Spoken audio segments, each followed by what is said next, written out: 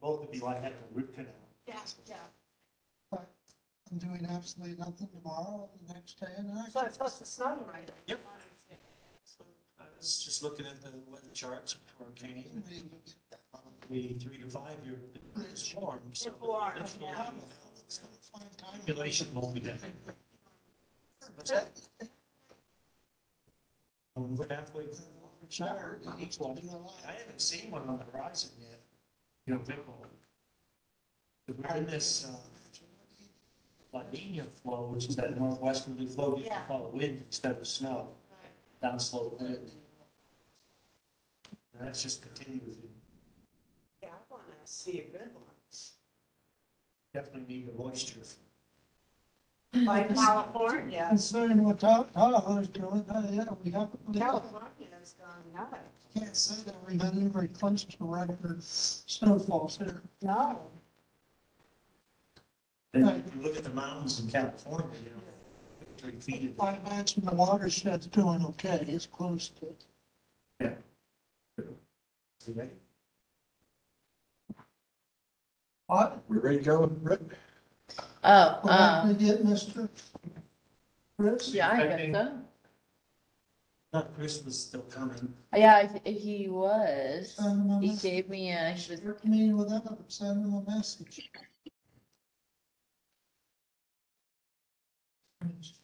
No slack, Rob.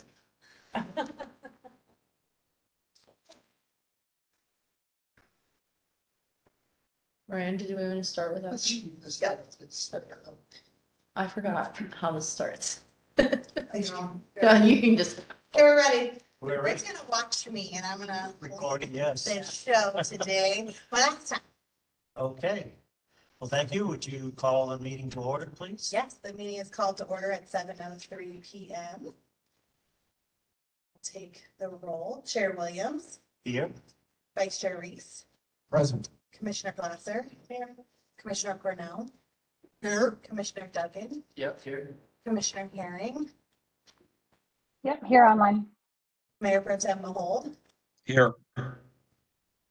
And please note for the record that currently we are missing Commissioner Rivera, but we are expecting him, and Commissioner Dye will be absent. And did you get Linda? I think I saw Linda, yes, okay. All right. Very good, thank you. Do we have any public comment on any item that's not on the agenda? It's not, actually, we should do minutes first. Let's do the approval of the minutes first. Has everyone had a chance to read the minutes? Yes. Okay. And thanks, Britt, for putting those together. That was your first set. yes, that was my first set. Good job, nicely done. Anyone have any comments or anything to bring up?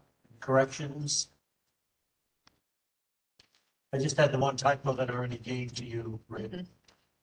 Yes. And, Yes. There it is. So please note for the record at 7:04 p.m., Commissioner Rivera is present. Yeah. That's the documentation.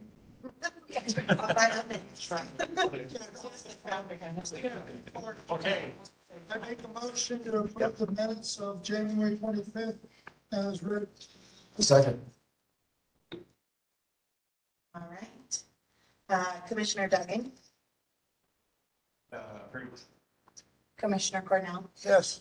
Vice Chair Reese, Yes. Chair Williams, yes. Commissioner Rivera, Yes. Commissioner Glasser. Yes. And Commissioner Herring, Yes. and Mayor Pro Tem Holt. Yes, for the part that I was there. Okay, very good. Thank you very much. Okay, now, do we have any public comment on any non-agenda items? We don't have any public here. Do we have any public online? We do.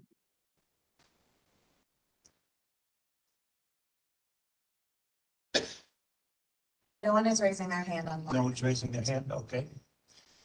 All right, then we'll move on to our first action item, which is a ordinance amendment for lot line consolidations in the CBD. And let's see, I guess, Miranda, you'll introduce this action item? Well, and Attorney Madsen is also on and can jump in where I leave off.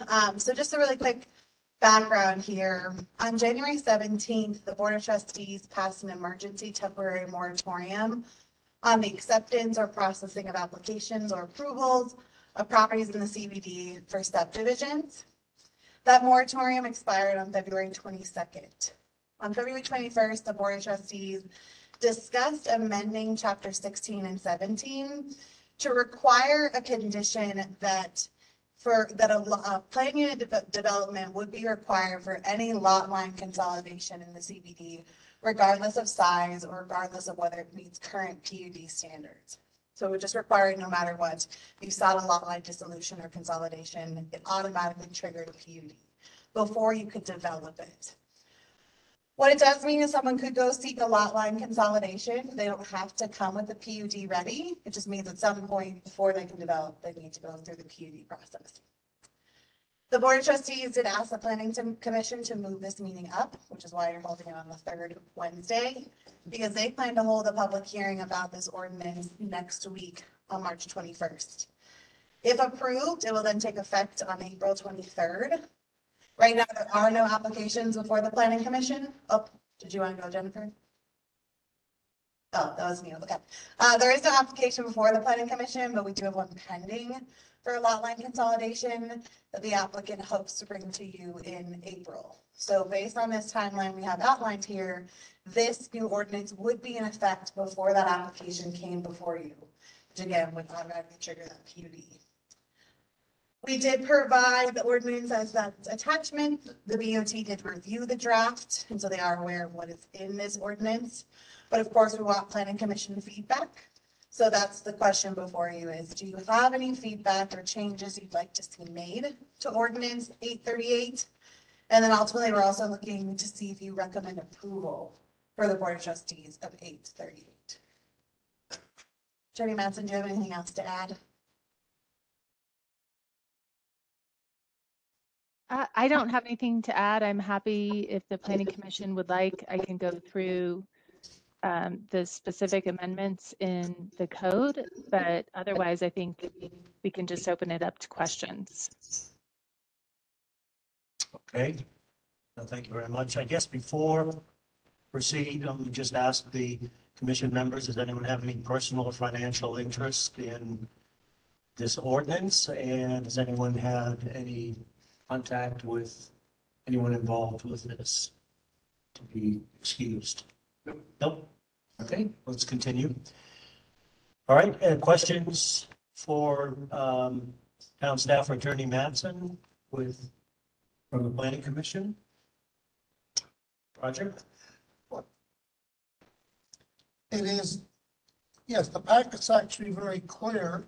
I guess I was, from the hearing, from going to the board meeting a couple weeks ago, I was thinking that it was kind of the opposite, that if they did a lot line dissolution, that they would have to go into a PUD right then. So, if we don't do anything, what was the problem with how it was? Because, the first statement of our code, where, any development needs to have a PUD. So not every development triggers a PUD. Not So everyone. one of the concerns was that the original lot line consolidation was Planning Commission approval only. It didn't go before the Board of Trustees. So the Board of Trustees did talk about, do you add another step? But the feeling was, what's the point? If you really care about the development itself, weighing in on the lot line consolidation doesn't give that authority to then weigh in on the development. And if there is no PUD and someone builds within kind of use by right, there is no ability for the town to really step in and maybe add those regulations that might come under PUD because it doesn't qualify as one meeting it. So we felt that adding this trigger of a required PUD was an important way to not only ensure Board of Trustees weigh in, but community weigh in altogether. The PUD really is kind of that blank slate where you can now add in the different setbacks or other considerations. And it could be an issue is that parcel size that isn't large enough or doesn't have the multifamily units to trigger the PUD. So we want the PUD regardless of size or use. It's basically, it's just the one little phrase that says, and 1 acre. Right, so there are parcels that are not, that are under an acre. So And that's what you're trying to correct. Yeah, so we really- we definitely did want to take care of all the parcels.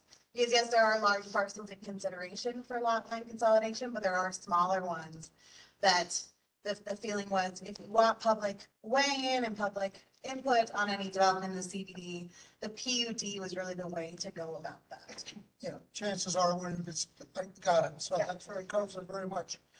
What discussion did we have to not do this for commercial? Wait, what? Or not to do it if there was a zone commercial? Is the fact that we looked at the lots and there are all these bigger lots? The board didn't really get into discussing other zones. They were focused entirely on the central business district. So that could be a recommendation, but Attorney Madsen. Yeah, I can provide a policy background on that. I think that the thought related to land development and lot consolidation processes is that typically those lot consolidations are administrative because the goal and the desire is to combine lots and have bigger lots in certain areas. And that would be in areas maybe that aren't in the downtown area where you want to have infill and you want to have growth. So that's the reason to have the PUD requirement for the lot line or the lot consolidation in the downtown area.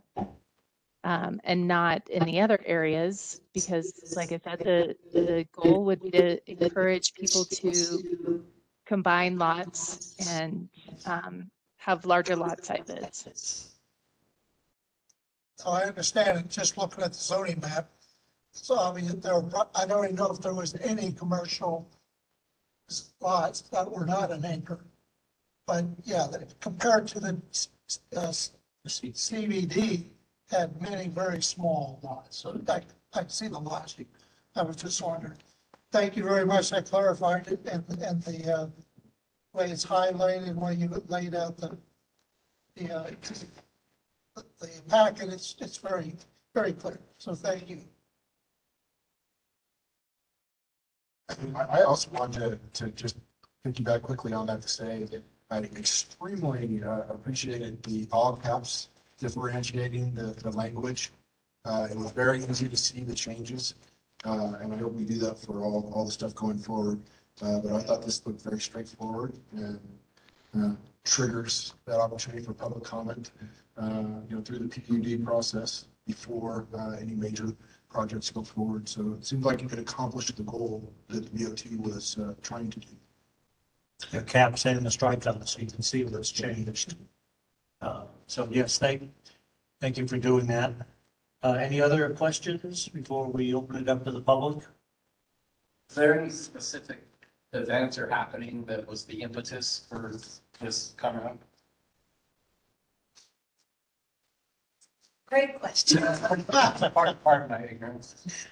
So what happened is we received an application for a lot line consolidation, and it was That's the very one that's coming up in April. correct. It was for a very large parcel in the central business district, and there was just this moment of realization of, okay, these lot lines can go forward with planning commission approval, and the board really felt like there was this need to assess, what is the future we want for the central business district, and how do we add in some of these additional components where there is public consideration or board consideration.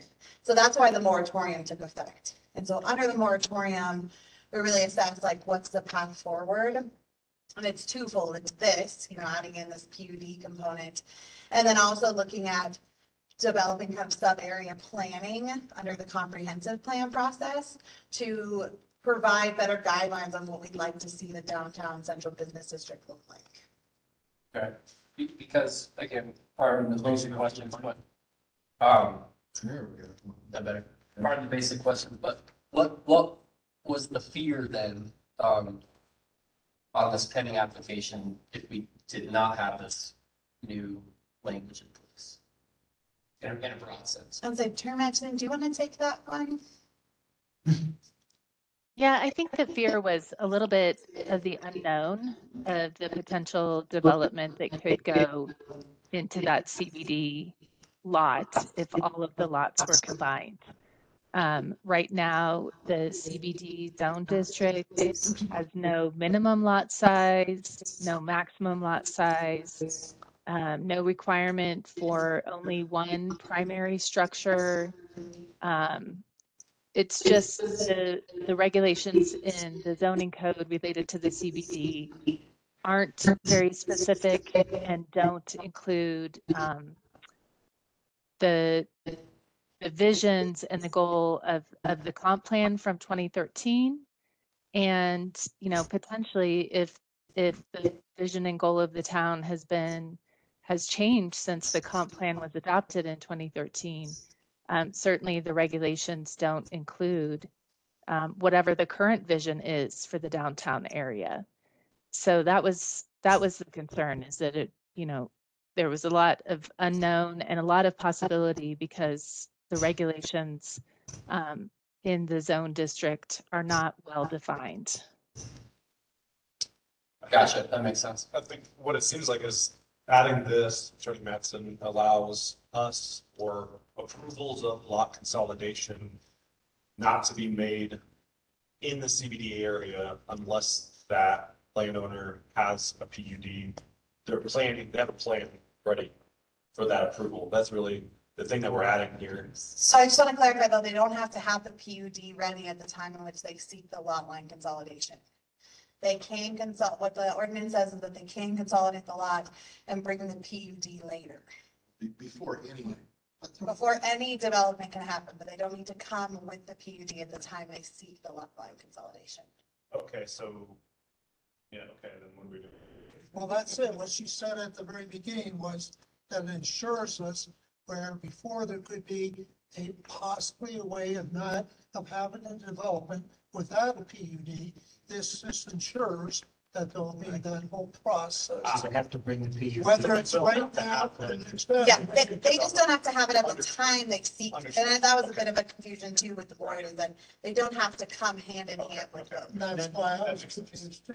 That makes it easier for the applicant too, if they So that don't have to have everything all at once. Because review it. some applicants do, you know, they've noted that they really need the lot lines consolidated for what funding or whatever it might be. They can't come with a PUD because they can't develop without the lot lines being dissolved. And so that's why we didn't want to hold them to have them together, because it may be a financial component too of having to then secure the funding. That makes sense. Okay. So if one were to consolidate their lot lines on the two lots that they own and make one big lot, and then a year down the road, they decide not to go through with whatever project they have in mind, is that lot line done and they could then sell that lot as a bigger lot? Yep, A new owner. they could, or they could seek to subdivide it. But then even if they sold the lot to a new owner, that PUD carries. And so Gotcha. the new owner would still have to come forward with a PUD. So that's in regardless. Even though that had nothing to do with them, They did consolidate the lot lines, and so that's. but the new owner, I mean. Right, that was the big thing of keeping it so that you have that PUD component regardless. Of all the- Gotcha. So the new owner down the road, they buy this lot and presumably they would understand that to do anything on this lot, they would have to go through the PUD process. Right. Gotcha. Makes sense. Is this process completely separate from the zoning process? So the zoning would be assessed during, potentially during a PUD, but it could be evaluated, I guess. The zoning is actually the PUD. So a PUD is specific zoning and setbacks and regulations set out in that plan unit development plan. It also includes uses. So it's very specific to the development. Yeah, I think that that's where we ultimately landed on the PUD being the right like framework or vessel for this is because there are so many opportunities to add in, right now you can build 100% of your footprint in the CBD and maybe that's not the case when you have a very large parcel. We're going to want to see that scaled back. And so if this is an opportunity to look at all those different components that you wouldn't necessarily do if it was a use by right situation, there wouldn't be any triggering for that to ever occur. So someone could come forward to do a zoning change and then do a separate lot consolidation. Let's say they had two lots, that one was residential, one was central business district, and they change one, then they could combine the two of them. But that's a two-step process, or is it done at the same time? Yeah, I guess if you have, oh, good question, Attorney Manson, I think you have two separate zoned parcels, they would need to. Yeah, you would need to have the one parcel rezoned, and then combine the lots for that rezone parcel that matches the, whatever it is. So if it's residential, the residential would have to be rezoned to CBD, and then they could combine the lots for a lot consolidation. So that's a two-step process, is that right? Yes. Okay. Well, it can be, but it can't be. Let me read to you. 16-252, well, 152, right in our packet. It's, we have A, which single family, which is the one that we talked about, being 1 acre. But B, the yard and bulk, and this actually has come up and we've actually fought over this over the years. And this is one that I hold dear to myself because I've been asked to help eliminate this. The yard and bulk requirements stated in Article 2 shall not apply to planned unit development except that if a PUD is proposed for an area currently zoned for residential use, the minimum lot area, the current zoning district will be utilized to determine residency density. So that's how we did PUDs out on Caribou Ridge and stuff, but we said, no, it's single family, it's mountain residential, so that's how that PUD, all the PUDs we've done, use this, are strictly residential. Right. So we really haven't done what most people would call PUD, where you're doing mixed use and you're doing commercial and residential. Whole big development, the town has always just done PUDs, where we've done residential development. So I mean, but this is the one that if someone brings into a PUD, a parcel that is residential zone, then if they would do residence there, then this B holds up for the underlying zoning of the residential density. Right, that's why it's a two-step process and you can't consolidate until You can, I guess so, if it's two, well, it's two different zoning. I wouldn't argue about that, but it just means that no matter what the zone is, that, if they go to do an apartment building, then the residential zoning applies. Unless they change the zoning. But you can't change the zoning if you've already done the PUD. Well, right here in D, it says a zoning change is required for the planned unit developments and the Well, area. you do the zoning change, but the number of residents is what it's saying. B says the residents. So I won't argue about whether it's one step or two step. Okay. The important thing is that you can't have a PUD in a residential area or part of the residential and increase the residential density. Unless we rezone. Unless you rezone. You can't, no. Once you do the application for a PUD, that number stays. I think he's saying that you would rezone prior to putting in for the PUD and then you would go forward with the Well, the zoning corrected. Yeah, that's all I was. Yeah. Oh, someone could have done, yeah, if they can get a rezone through, sure. Yeah. But then that new number is the one that applies. Right. Or if it's, okay, we just had an example where someone asked to take a residential to commercial. Mhm. So I guess you're right about that. Gotcha. All right, any other questions before we open it up to the public? If you have anyone in the public who wishes to speak, you have 3 minutes. Please provide your name and address. Any hands raised? We did have a call-in user that I had to mute, so I don't know if they're interested. Comment.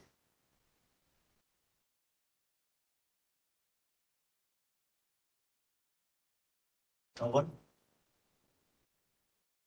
Okay. I'll go ahead and close the public part of the discussion and open it back up to planning commission for discussion. Let's just sort of go around the horn here and Timmy, you want to start us off and tell us your views or any other comments?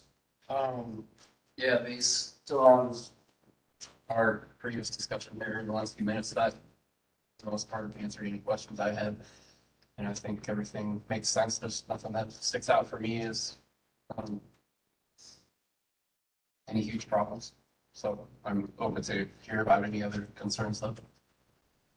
Okay. Roger? Answers, my questions have been answered, and yeah, I'm clear. Ready to make a motion at the end of the conversation. Jim? I also think this is very straightforward and clear. The intent, as I understood it, was to allow for the PUD process for public input, two swings at it, both at the planning commission level and the board of trustees level before any new construction was to start. So it's not, any zoning issues and any of that stuff would have to be taken care of and rezoned if necessary before they then try to do this process to get the consolidation. But I think it accomplishes the goal. I was listening to what the BOT was wanting to do, and I think it's very straightforward, and I can support it. Thank you. Yeah, I also like it because I think it provides more opportunity for public input to any development, particularly in the central business district. And more chance, even though it's probably more work for us to do a PUD, I think it's more fair for the town to do it that way. So my questions have been answered. Chris? Yeah, I think it fills a good gap that was there, for CBD. And yeah, I think it's, I like it. As it sits right now.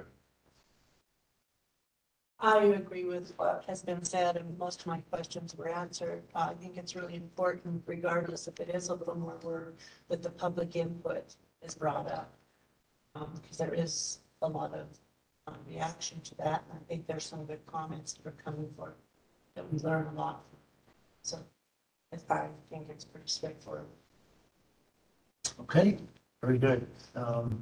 Motion? Anyone want to make a motion? I have Stephanie online to. Oh, Stephanie, I'm sorry. Yeah, I had, this is maybe a concern that would be more part of the discussion around whether to allow a lot line dissolution or not. But I think that without the PUD in hand at the time someone makes the request, it does become more challenging, I think, to understand whether it's advisable to allow the lot line dissolution. And so, I mean, and this will have to, I guess, part of this will be case by case as things come forward. But I do have some concerns around sort of someone coming in and trying to dissolve all the lot lines simply for the purposes of, increasing the value for potential resale versus something that's actually in alignment with the town's longer term plans, goals, and objectives of how we'd like to see the downtown develop. So again, this is probably something I think that needs to have to get asked at the time that someone comes to request a lot line dissolution, and trying to understand the scope of what they're requesting, and how significant of a lot line dissolution is being proposed.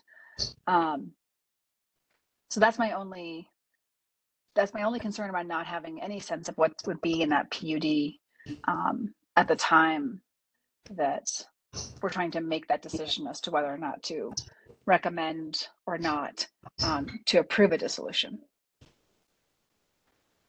Thanks. Okay, that's a very good point. Thank you, Stephanie. Tom? Which Stephanie was that? Stephanie Herron. Okay. Yeah, I've got nothing to add. I agree with especially with what Linda was saying on the importance of getting the input of the public. I think I've looked at this now for many, many weeks and many, many sessions. I've got nothing to add. Okay. All right. We have a motion? Make a motion. I have a question for discussion around Stephanie's point. What other obstacles are there, if any, for one that wants to do a lot line dissolution on properties they own in the CBD? Like in the instance that Stephanie described? Like, is that just like a use, like they can do that if they want, or? There are standards of approval in chapter 1777 that the board would have to consider, and then I'll just throw out a couple. You know, there needs to be consideration about whether it creates an unusable lot, if it raises significant issues of policy, which are not addressed in the Nederland Comprehensive Code or Municipal Code. So there are some evaluating criteria that the Planning Commission can consider at the time in which they review this, and I think that's, but you know, I do understand what Stephanie's saying. We don't know what the intention is. You know, and I know the board did talk about that a little bit of whether you do require the PUD at the time of the lot line, but I also kind of recognizing that some of these things have to happen in phases, and you just create this barrier by having to have the two come together. So I think they're trying to figure out like what's a happy medium here. That makes sense. And having some, I assume, fairly black and white criteria of if it's allowable or not already in place, I think helps quite a bit. Yeah, I mean, it's definitely for the planning commission to discuss once the lot line consolidation does come before you. And then we'll put in the aim, that criteria. And those are the things we want to discuss. It's all 5 of these, whether you do feel like it meets the spirit of this section of code. So if it was still this outlandish proposal with all these question marks, the planning commission or the board of trustees would still have the ability to deny the lot line dissolution in the first place. So it doesn't come before the planning commission or excuse me, the board of trustees. A lot line only comes before. Just statute. Oh, Now, if the planning commission denies it, there's an appeal process before the board of trustees. But unlike other applications, this starts and ends with the planning commission for current lot line consolidation. We talked about adding in another step, but it just felt like, okay, again, what are we looking at? We're just looking at the lot line consolidation, and where the board really felt like they wanted that public input was on the actual design of the structure itself. That's where the public input felt the most urgent for that. yep. Thank you. Yeah, and I just, it seems like, you know, this, all this does is add an additional trigger for a PUD once a lot line disillusionment has been approved within the central business district. It doesn't change any criteria for the lot line disillusionment, the process, or anything that's going to happen. This just is, if this is approved, it just says, okay, this is now going to trigger additional scrutiny of any future building that's going to happen on this property in the CBD. So it's really not changing, you know, I mean, this decision and the criteria for the lot line disillusionment is stays the same as what it is now. This just adds an additional trigger to give public input before construction can start, you know, when people start doing things, and then all of a sudden the public gets up in arms and they want to come talk to us. Okay, any other comments? If not, let's proceed with a motion. Okay, Chris?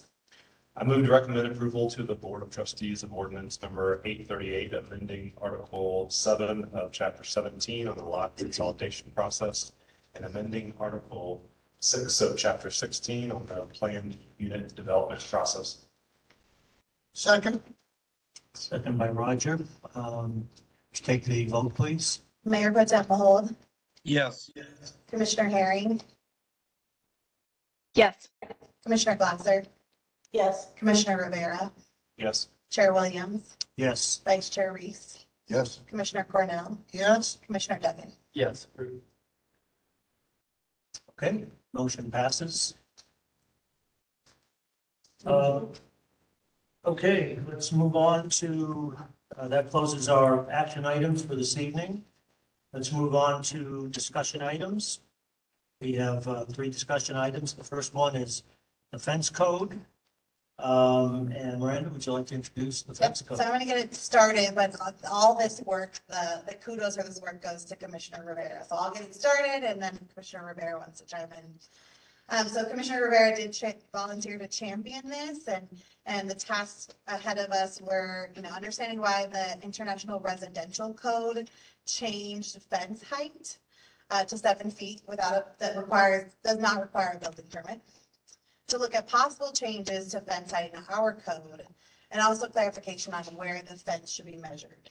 So I won't go into all the information, but Mayor Billy spoke to 2 individuals who gave very thorough responses about why the IRC and the IBC made the changes to 7 feet. And so that just provides some contextual information. Really kind of the basis of the discussion tonight is to talk about the fence height and then also where we measure the fence from.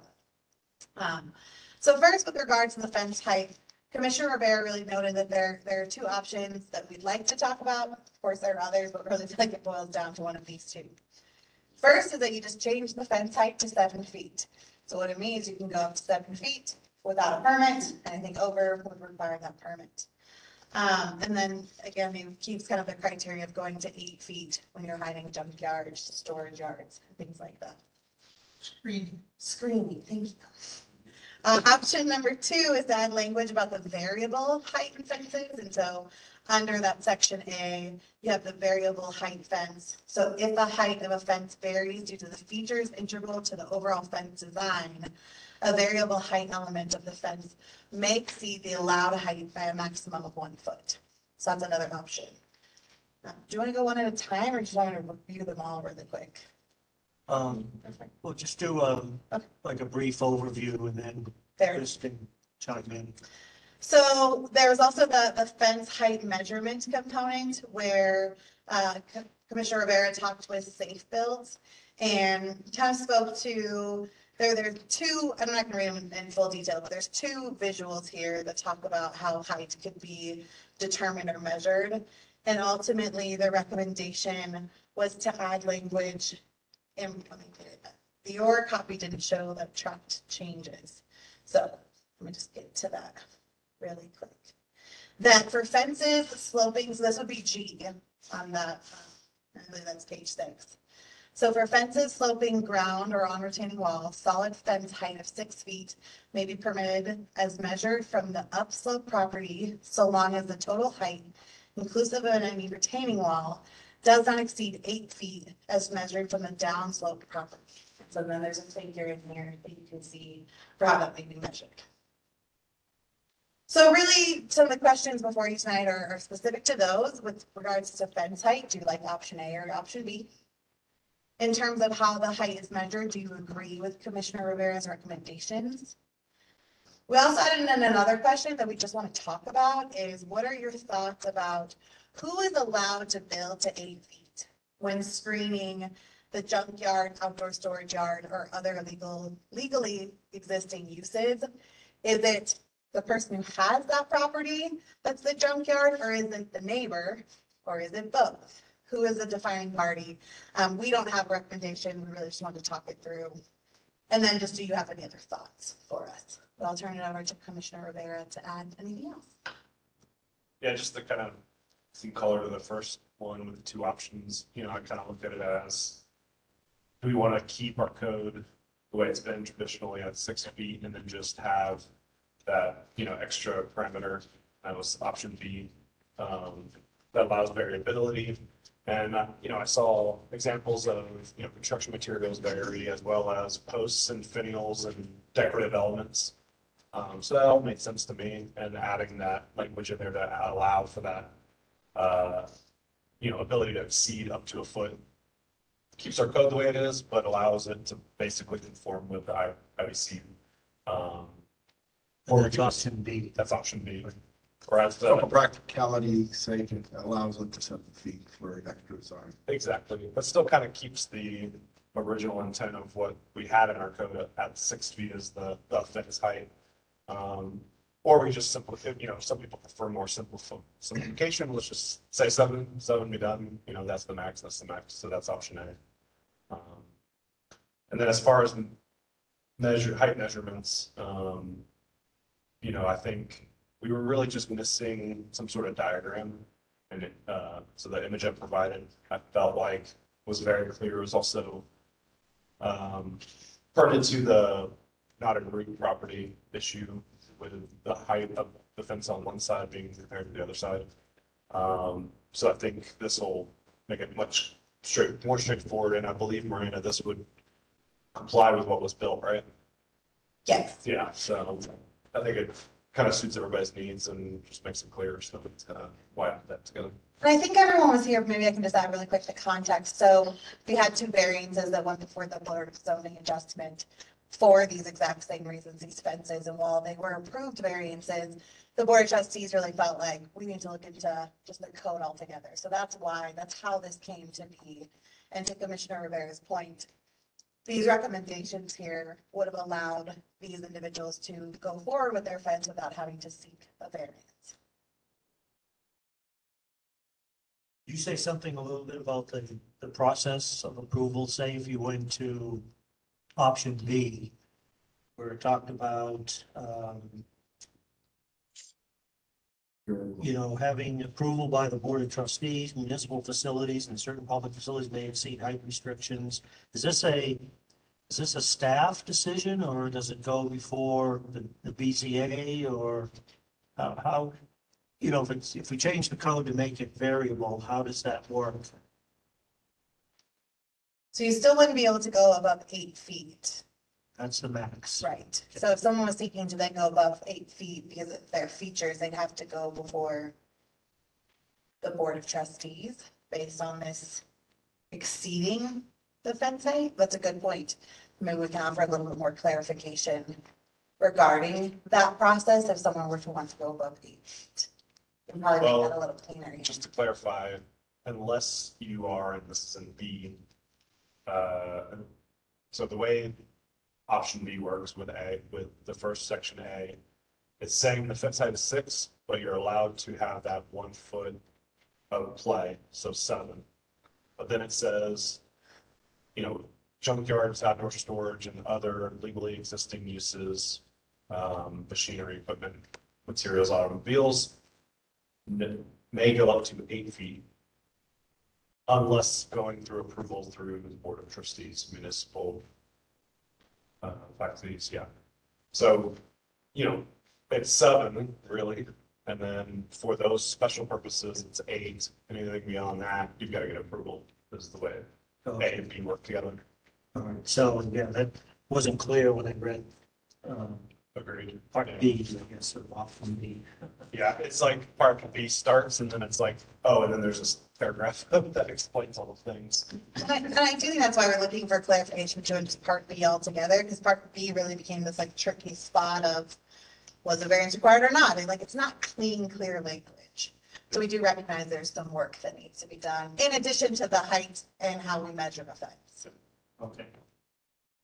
Well, I thought that actually made a good argument for just sticking with option A and not allowing other variables and not having the staff have to interpret and then go to a BCA.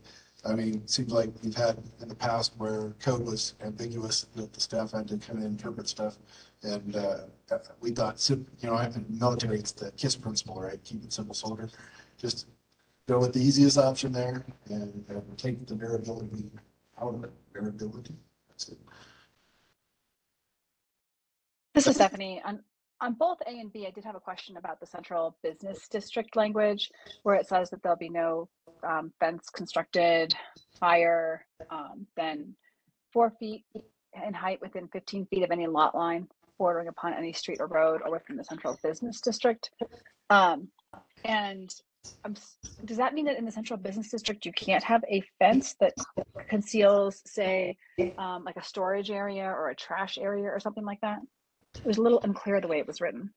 One thing before Miranda probably adds is none of that verbiage was changed. The edits that I did aren't really shown on here, but for this first proposal, the edits are really just in A and B, and they're pretty straightforward. The rest of that section is all existing language.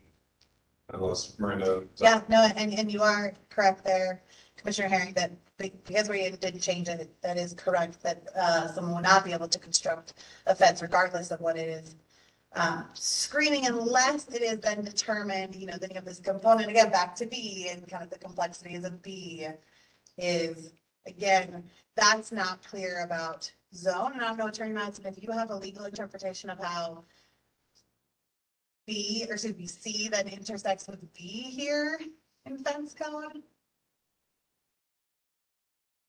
Like, I think that's a good one. It's not clear. There is some ambiguity there as to how C and B would interplay with each other. I'm just wondering if maybe, and maybe now's not the time, Chair Williams, but that would be a great discussion for tonight, is maybe some recommendations or thoughts about what we can keep working on, not only for B, just in general, with the intersection between C and B. Right, no, that was the whole goal, was to bring up anything that still needed to be looked at, so. I wonder though, is that not covered by the part where it says it's available for screening, purposes of screening, junk, outdoor storage? I mean, doesn't a trash dumpster, even in the CBD, fall under that category? I think it's what would be, as staff, I think what is a little challenging for us or for me would be, okay, you have C that makes it very clear what zone we're talking about, but B doesn't make it clear. Is that all zones? I mean, and I think it could, Attorney Madsen, I mean, where you fall, it could be interpreted either way. It could be interpreted where like C holds true and it's 4 feet because B is not clear about the CBD component, or B trumps all. And it doesn't matter what zone you're in. I think that it's a little bit complex that way and leaves it for staff to interpret. And that's kind of where we got to get to in the first place. I do think it would be good to clarify that. I will just also say that I do think it is helpful to allow people in the central business district to erect tall fences, to put things like trash or, other kind of outdoor HVAC system, whatever this thing might be. So I would hope that B would apply to the central business district, but it wasn't clear from that language. The only other question that I had in terms of where it would be helpful to clean up the language a little bit is that in the central business district, it says that material that can't be used that's combustible. I don't know if that just does that mean no wooden fences. It's a little bit confusing as to what a combustible, what that means. And I'm also, does that mean that if you're not in the central business district, like say you're in Mountain Residential, you're allowed to use environmentally unsafe or toxic or hazardous materials in your fence? So I wasn't clear as to why we would only limit that to the CBD. I wonder if railroad ties are used. Also a great point. Yeah, I know that for some of those some lots, that neighbors are pretty close, and these fences are pretty close to their neighbors' houses. I'm sure. I know I wouldn't want. I think what are the setbacks in some of these places? They're only like 5 to 6 feet. I wouldn't want a toxic or hazardous material fence next to me if I was in high density residential, for instance.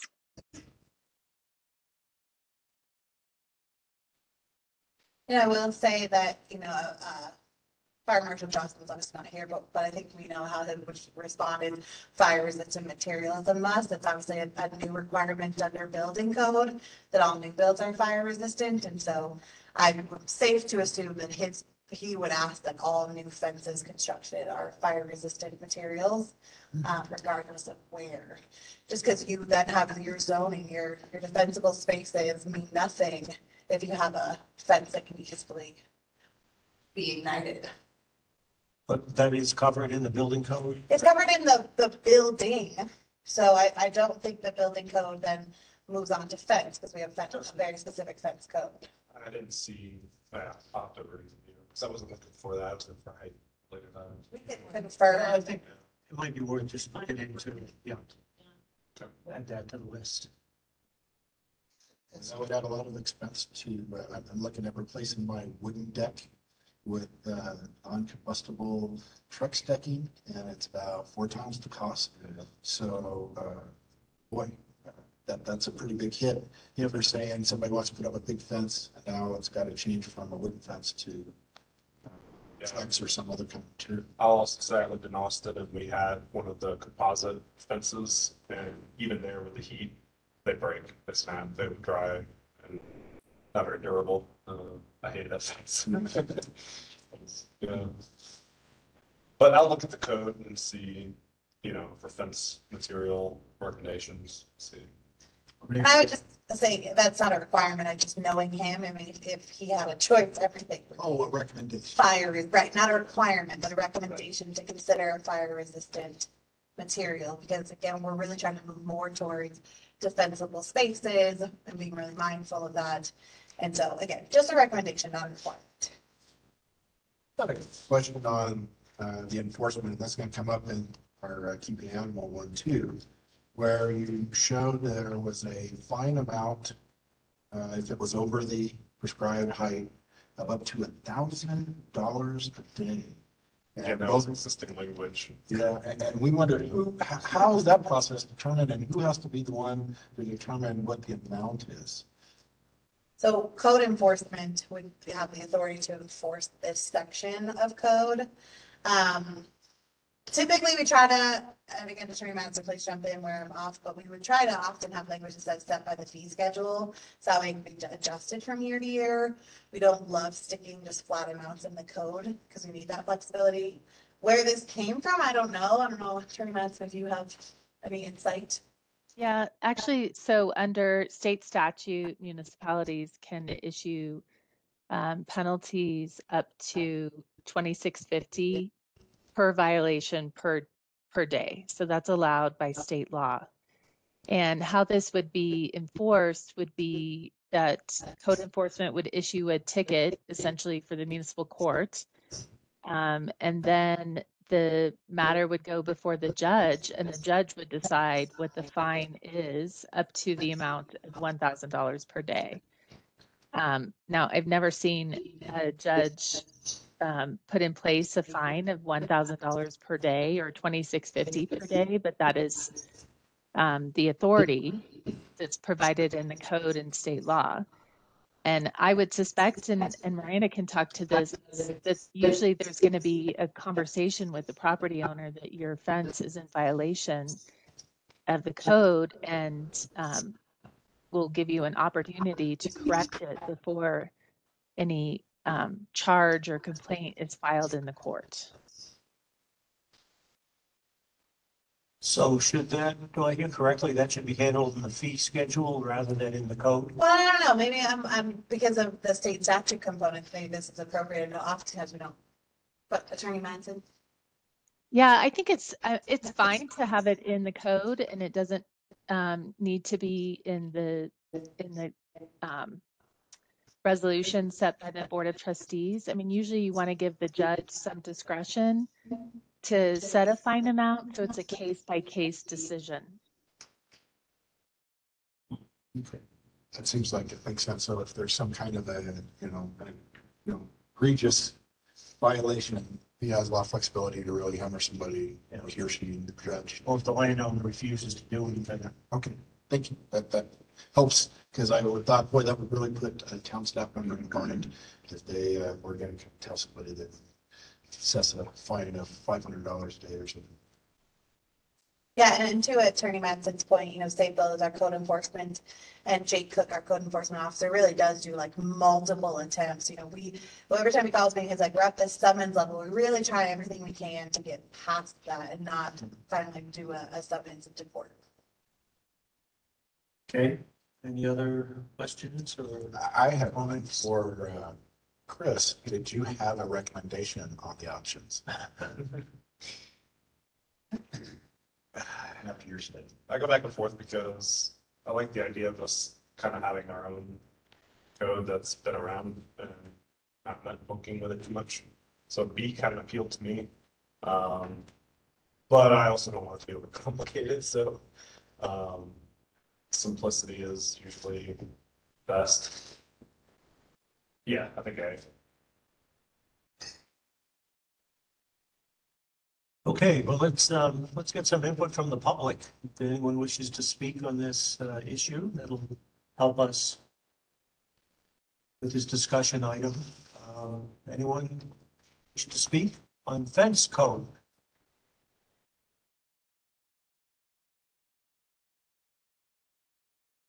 You'll have 3 minutes, name and address. Anyone raising their hand? Madam Jabba has her hand raised, and she may need to call in.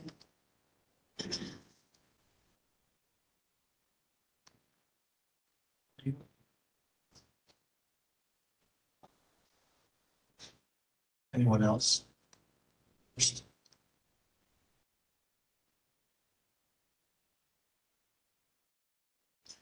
While we're waiting for that, do we have a timeline on when we're hoping to actually have brings it in?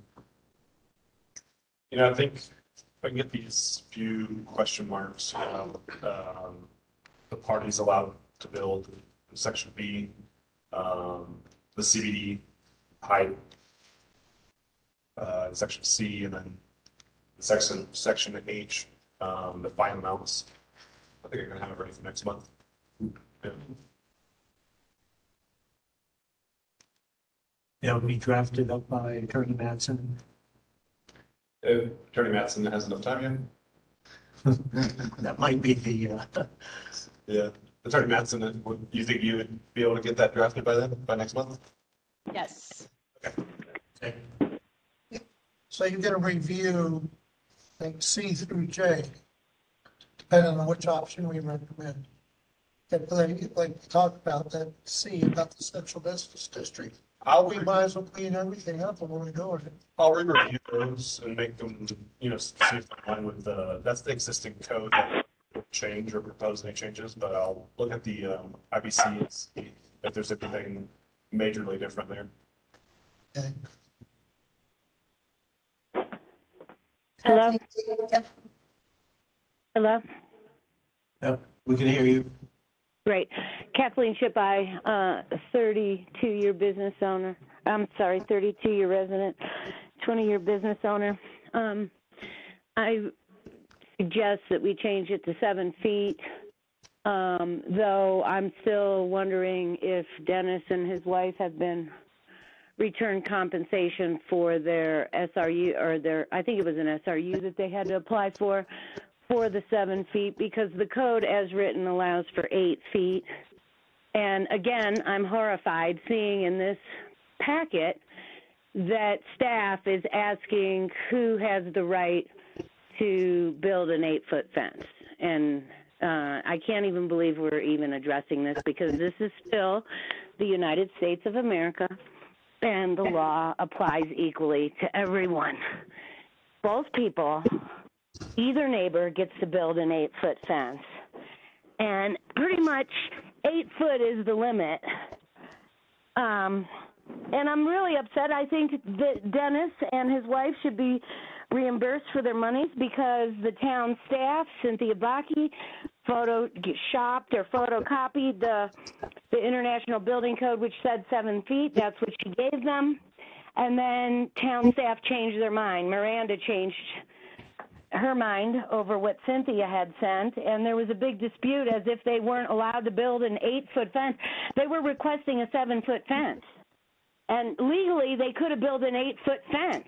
And legally, Miranda Fisher kept telling Knotted Root that they had the right to build 8 feet, but that Dennis and his wife did not. And I don't even understand how this is a problem. This is a self-inflicted problem. And I don't think a change needs to be made at all, because it allows anybody to use 8-foot fence if they want to block from either side, whether you own the stuff yourself or you want to block out the view of your neighbor's stuff.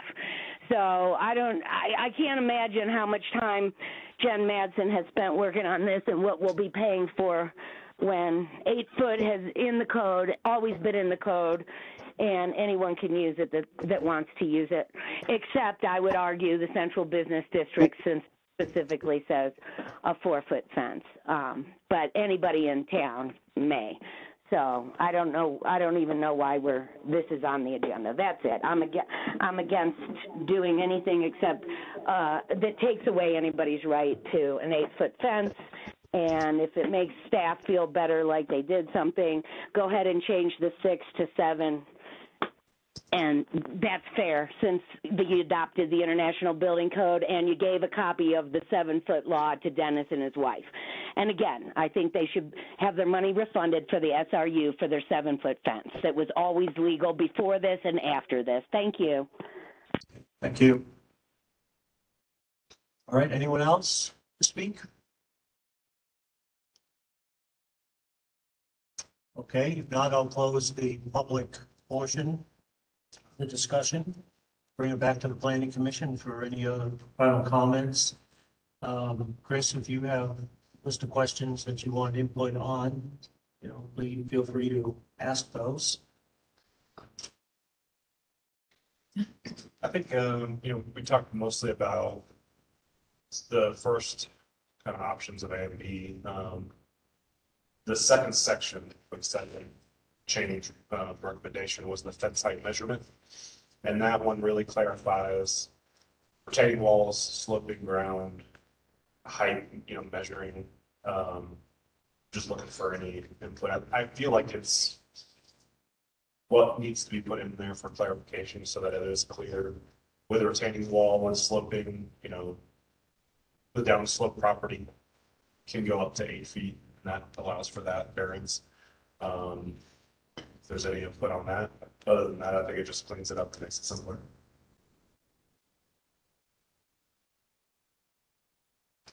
I agree. I think that the diagram really helps and showing that there could be up to, I was kind of surprised it was as much as a 2 foot variance in grade there, but I think that would solve a lot of problems. So I agree.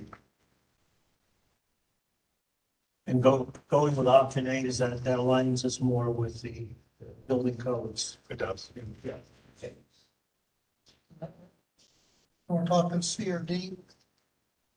The other options, I'm sorry, I'm still stuck on the 8-foot fence. If you go down to page 6, right, there's a diagram. Yeah, right, Yeah, about 16. Yeah, and then section G, that second section, talking about sloping ground and retaining walls, and it has a Oh, little it's C and D, extra. fence height measurement, C. Okay, all the way down there, gotcha. Yeah, there you go. Yeah, okay, it is 6. All right, well, yeah, either one of them works, right? The other one took care of the slope too. That's right. So I mean, I guess I thought it'd kind of be a blend, whether it's the slope, whether you measure 4 feet away and there's 2 feet difference. But yeah, Right. this will take care of most of it. This certainly is, Okay. this one and one that is D, page 4, I see the page.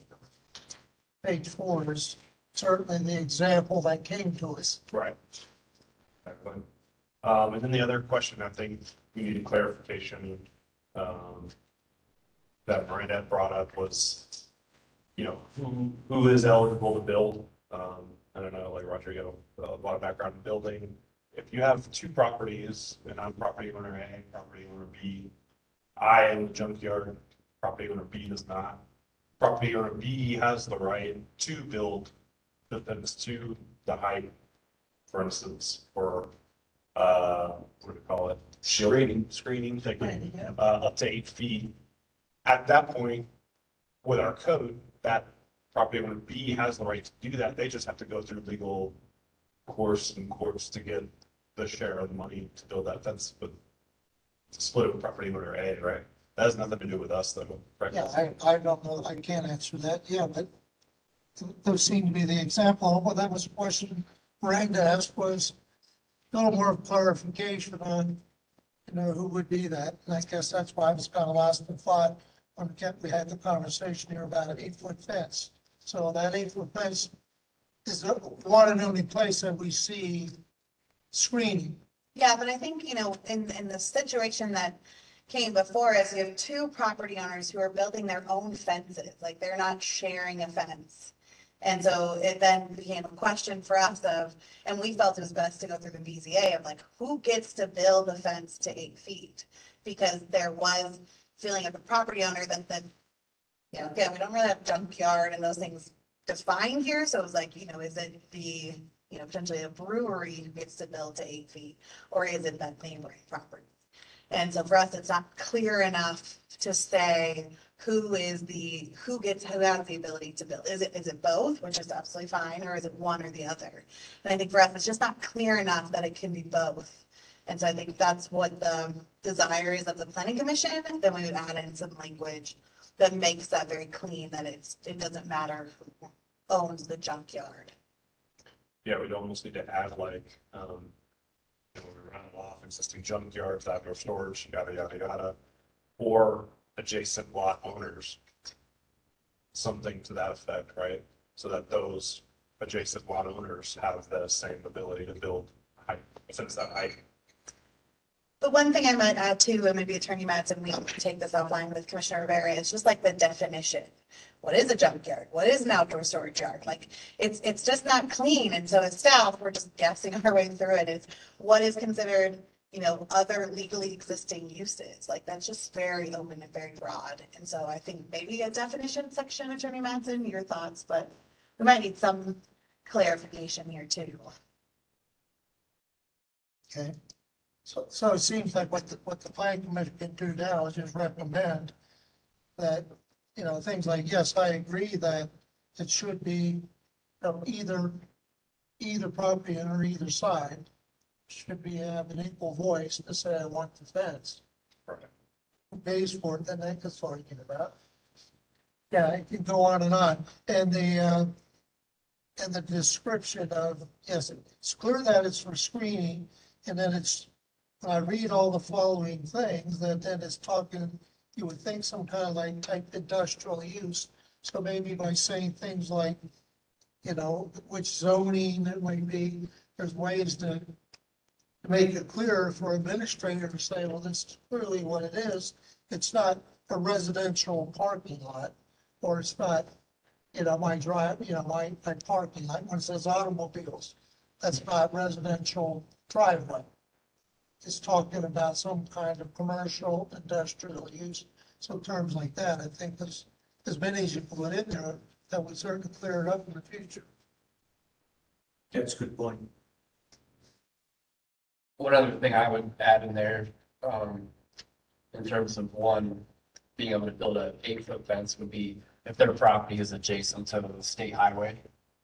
In terms of noise, blocking out the noise, not keeping anything out, there's no visual issue necessarily, but I think that makes a huge, noise and visual as well, difference to a property owner that lives right along peak to peak on Sunday afternoon in the summer. So I would think that should be something that those kind of property owners would have to go through all these special hurdles to build their fence. I think that's equally important as shielding a junkyard or whatever. So I think that could be something we add in there as well. Yeah, and also keep in mind, we're wanting to keep the language fairly straightforward, but any of these can go under a special reviews if they want an exception. So, I don't think we'll cover every scenario,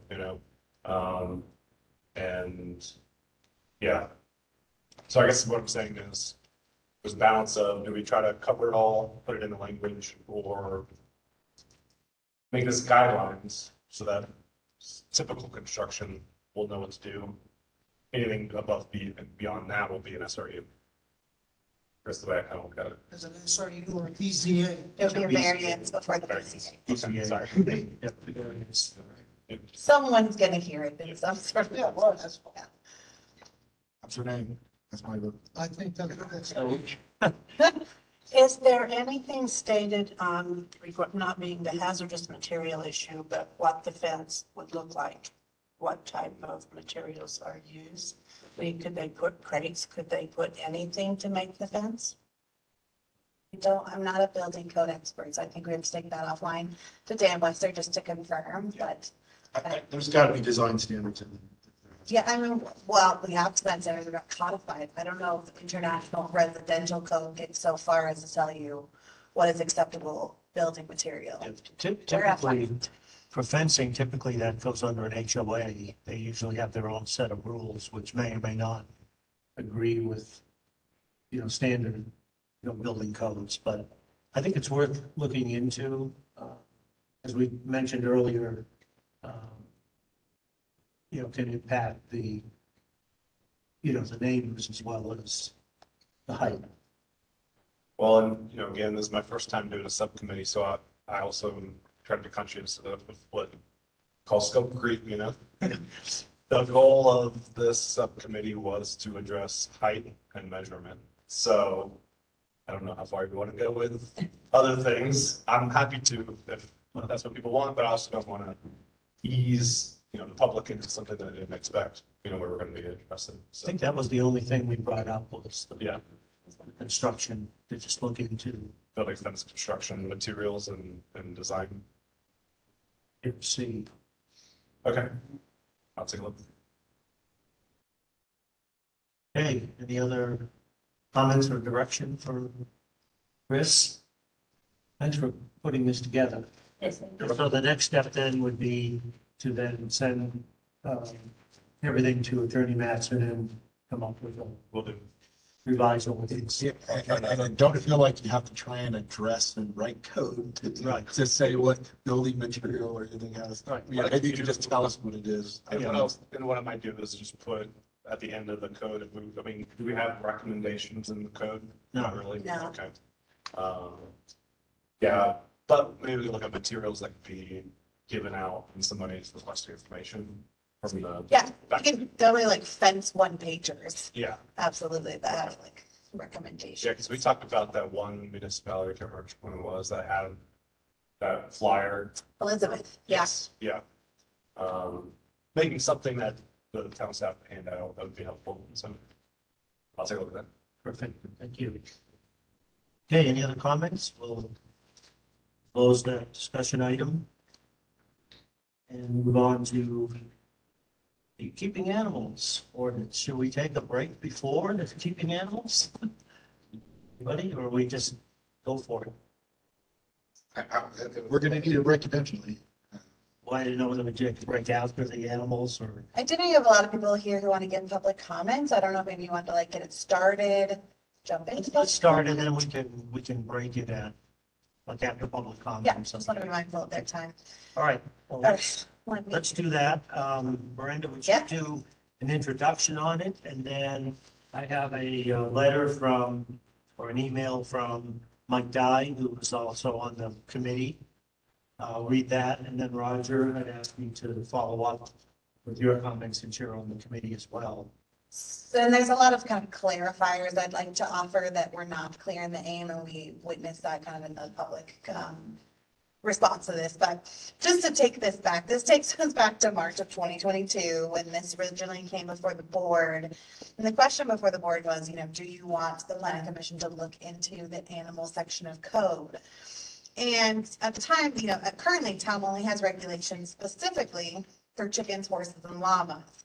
And so there was kind of a question by some town residents is should there be more regulations for other domestic livestock? At the time I went before the Board of Trustees, we actually offered some very specific examples like Boulder County that has, you can have so many units of animals based on your lot size. It was this very black and white kind of use group table thing.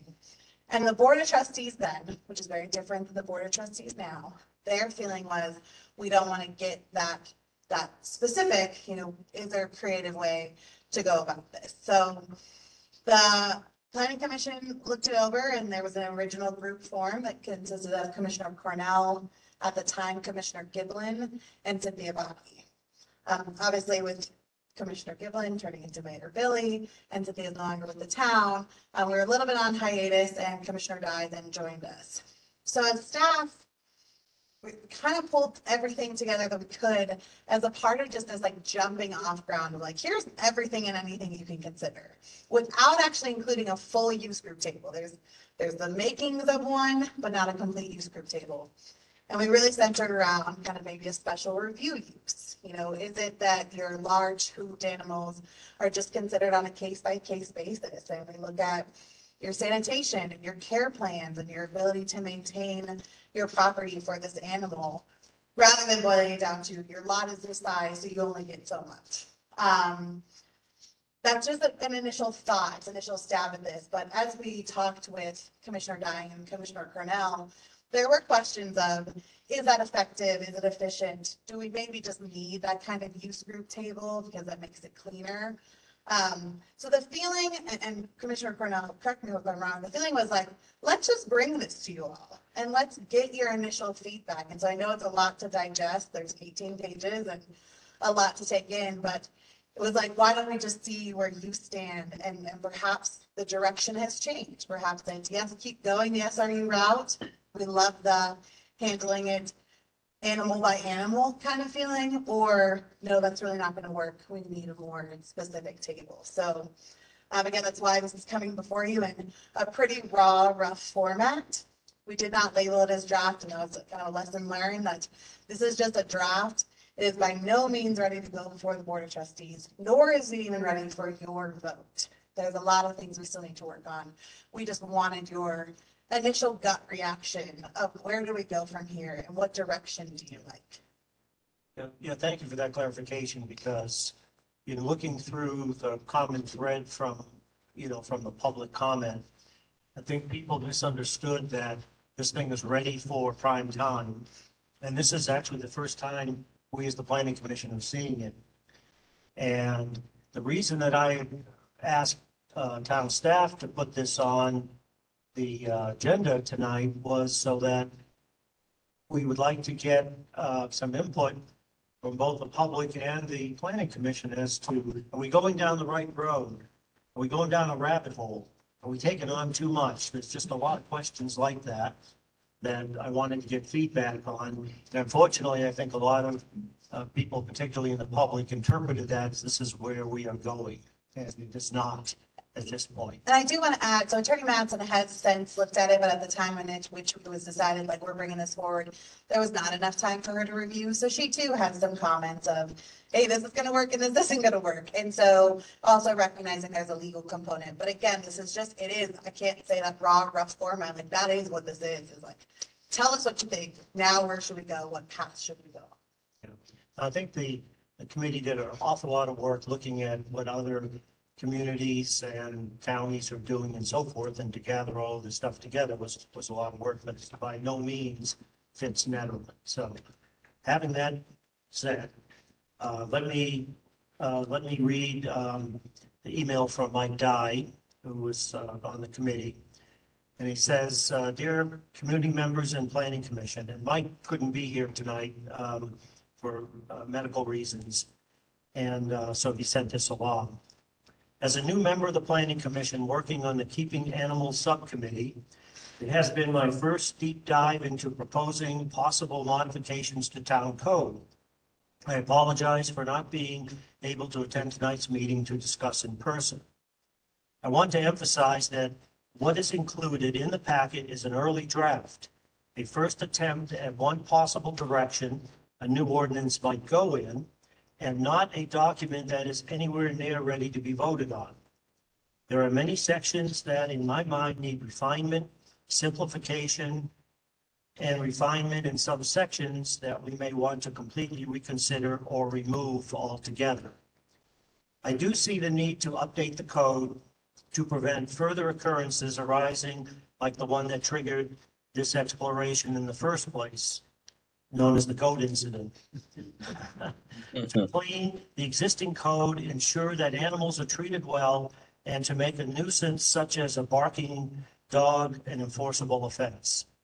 However, a large part of me wonders if strict regulation of animals, as reflected in this current draft, is truly necessary, as in my understanding, it has very, very rarely been a problem. Additionally, it is my understanding, and please disregard this if I am mistaken, with the lack of an animal control officer, the majority of the contents of this ordinance would be unenforceable. If that is indeed the case, I see little meaning in creating any ordinance that cannot be enforced. If we do move forward with developing an ordinance, I would like to invite community members that currently keep animals or have expertise in raising and keeping animals to actively, as well as those with concerns, particularly in periodic meetings, so we can create an ordinance that really makes sense and captures the town that we truly want it to be. Mike Dodd.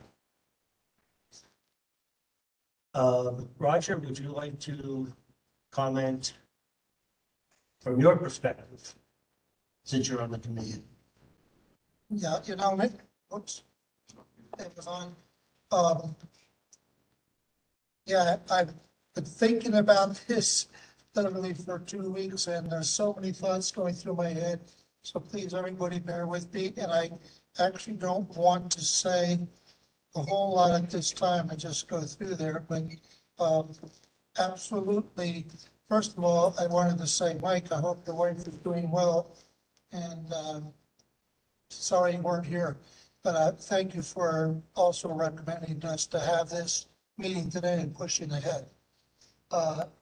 It is so essential that we have this meeting and get some open input from everybody.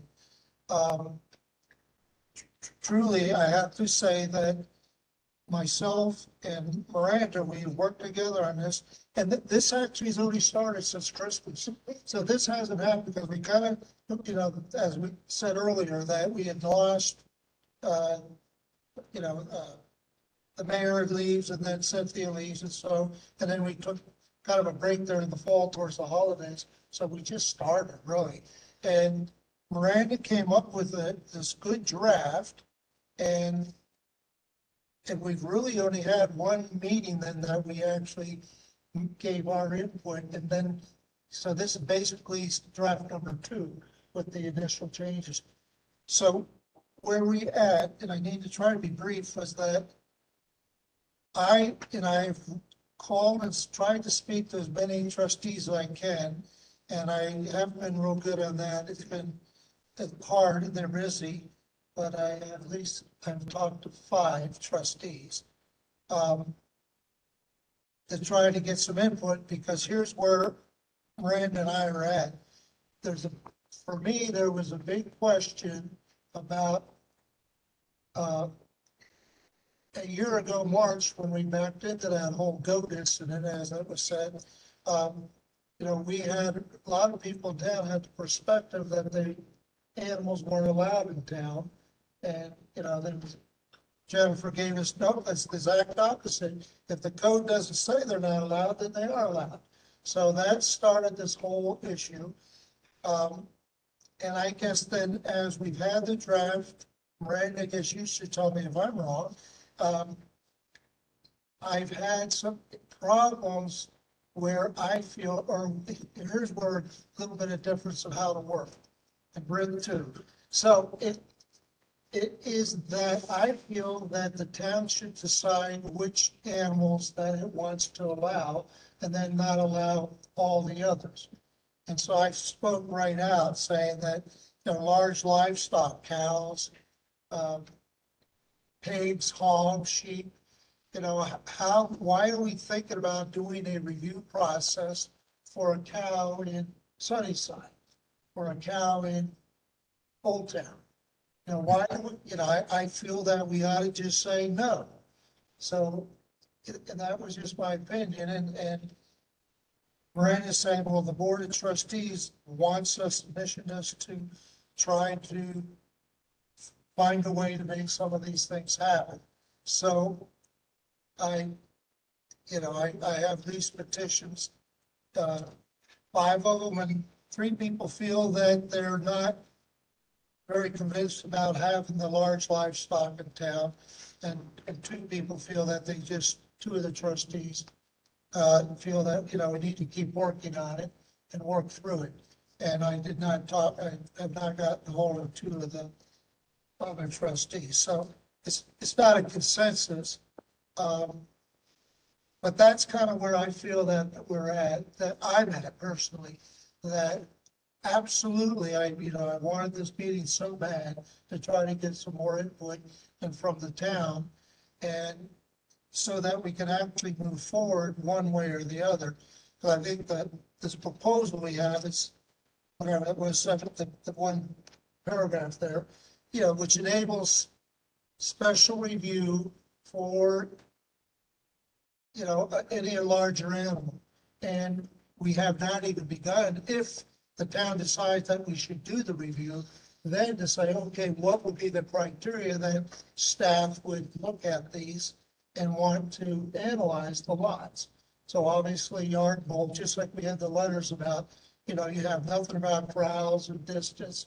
Well, we hadn't even got there because we have to actually find out and decide, should any animal be able to come, short of a water buffalo, come to town for review? Or do we want to have, for me, do we want to have the criteria of saying which animals are allowed? And go forward from that. And then just like we have a very big chicken, and we've had a horse and a llama ordinance that has worked, and our chicken one has been very, very good.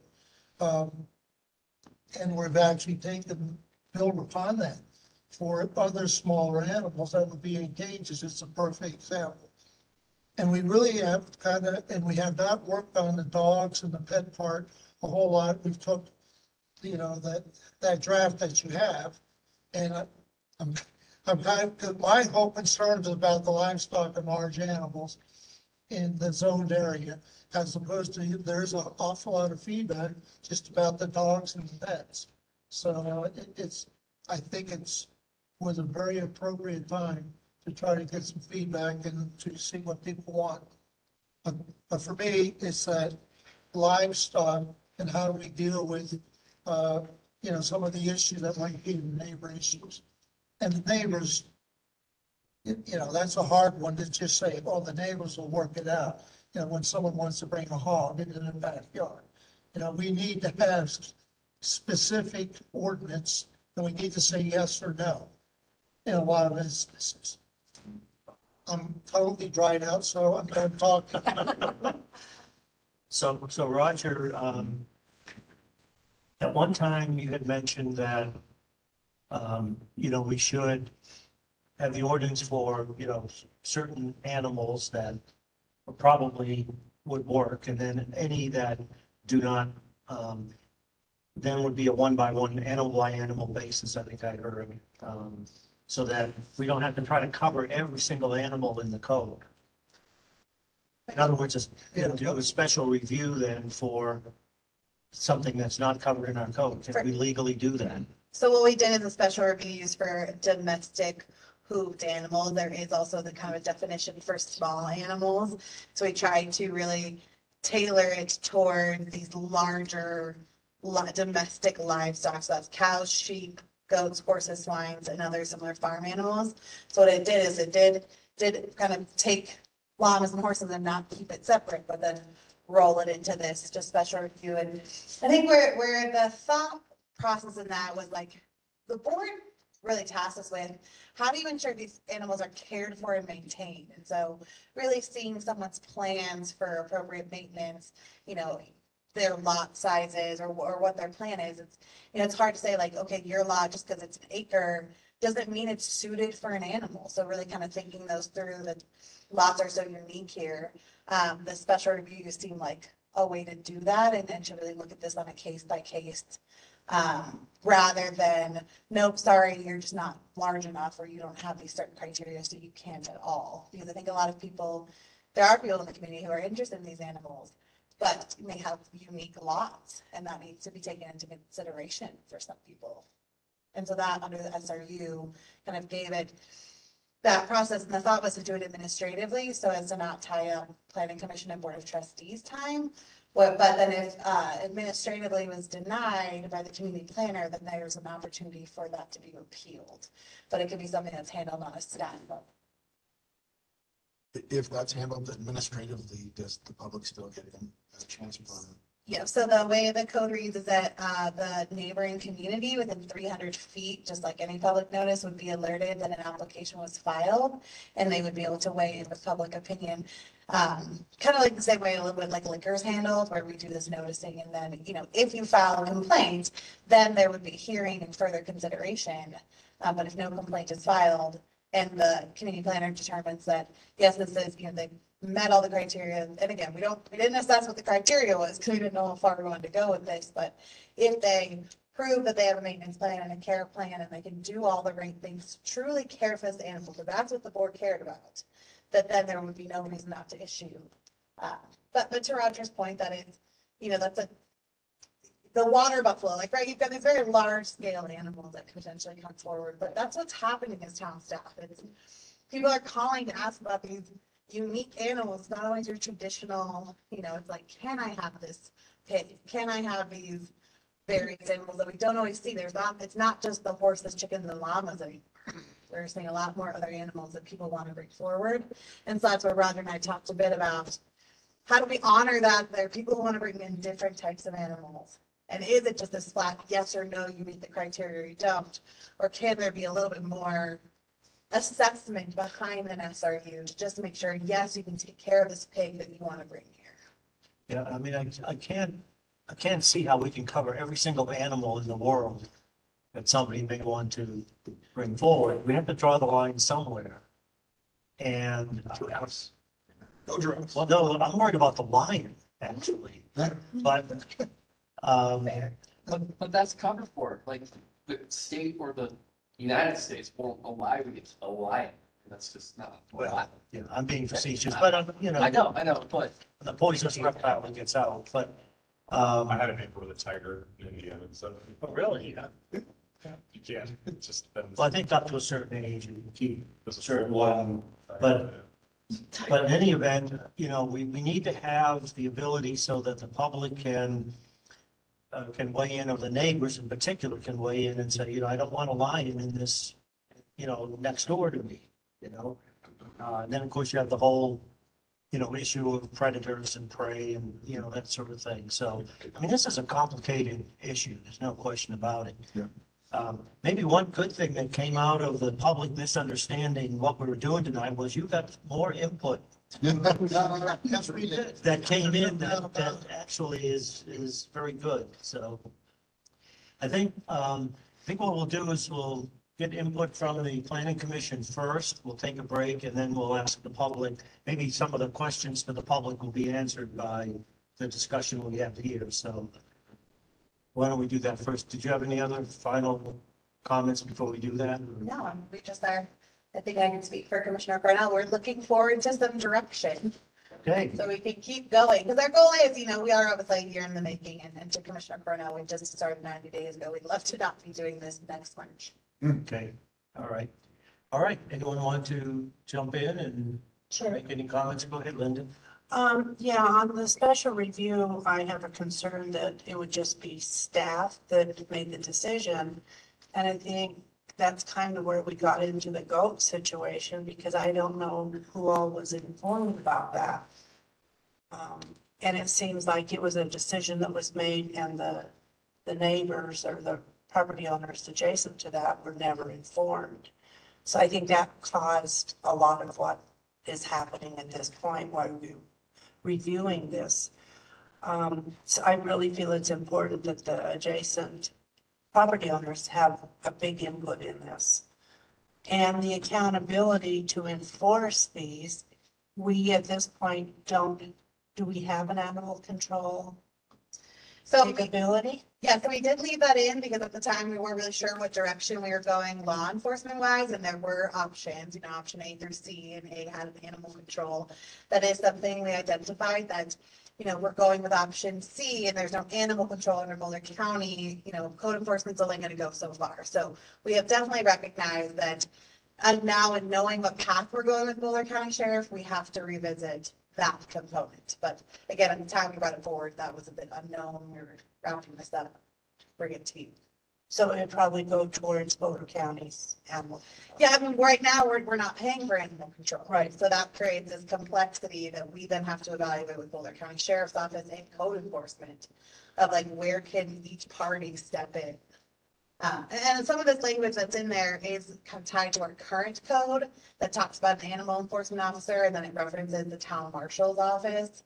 So there is a lot of more work to do there. So I don't have the answer because I think we need to know what is the kind of the future of Boulder County and what they can do for us, as well as Safe Build. But the option to use a Boulder Sheriff's Office animal control officer costs money, right? And so could that be negotiated as part of the contract? Yep, so option A, if you had seen the contract options, option A didn't have this animal control officer. Now, as staff, I did say I didn't feel that it was necessary. We've never really had it. And so, again, I do recognize in this code, it doesn't really work, but we've only ever had to call code or animal control one time in the 4 years I've been here. And Cynthia shared with me, really minimal. So that was something to take into consideration is that expense worth it when we're just not seeing this? And yes, you could bring on animal enforcement, but then they're just gonna enforce more. And so, you know, it's a balance there. So yes, I don't have an answer, Commissioner Glasser, but that is what 100% on our radar from Attorney Madsen too. We have to talk to both of these agencies and find out where their limitations are. And that would bring up the type of animals that are allowed. And that goes back into fencing. What kind of fencing would be allowed for certain types of animals? And so that would be an issue with the height and the type of fencing. And also, I feel that the predators are becoming an issue even without having other livestock in town. And the predators, which this is their home, are being intimidated by and lured into town by different animals. So I think we have to really consider the safety of not only the animals that are brought in, but the residents and also the predators. That's all I have. This, I think first off, I mean, this was a lot. This is a lot of good work. This is a ton of very thorough language. I think it's a big undertaking because we're trying to address a lot through this one process. And, you know, I feel like it covers very specifically, I mean, all the way down to like, you know, the age of newborn puppies and if they get counted or not, which is very thorough, and it handles, you know, the questions that could come up. I think my only challenge, a couple challenges with it, and really I think I see it as an opportunity of maybe we use this as a buffet and we pick and pull parts out of it that are because the way I look at it is this is a code for a town that has enforcement capabilities, has staff, has, you know, even people, you know, to be able to know that dog is a town dog and it's registered or it's not, or that is somebody visiting who's hiking. I think that's just a reality that we live in that we can't really even manage. So it's almost doesn't make sense to me to put certain things in here, especially around the household pets. The limits, the licensing, the leash. I mean, I have neighbors that walk every day and have probably been doing it for decades without leash. And I think that's part of our culture. Is it wise due to our current predator situation? Maybe not, but I will walk my little dachshund, but I don't think the town maybe should say or have in the code that it's required or that that dog can be, you know, detained and fined and that kind of thing. You know, I've read through a lot of the public feedback. There's a lot of good stuff there. The other aspect I'm thinking we should look at is we had that whole survey, a public survey and input where we're trying to get, you know, is this really covering what the people kind of voted and gave their opinion on? I see the grid and it's basically household pets and chickens are automatically a certain quantity. And then everything else is going to require review use. Was the public's vote, and maybe we can try to use that as to justify kind of some of the code writing that we're doing. Hey, this is what the public said, this is what the public wanted. We're going to try to make this in alignment with that. And maybe part of that is somebody recommended in one of the feedback emails, looking at Boulder's property size per animal quantity.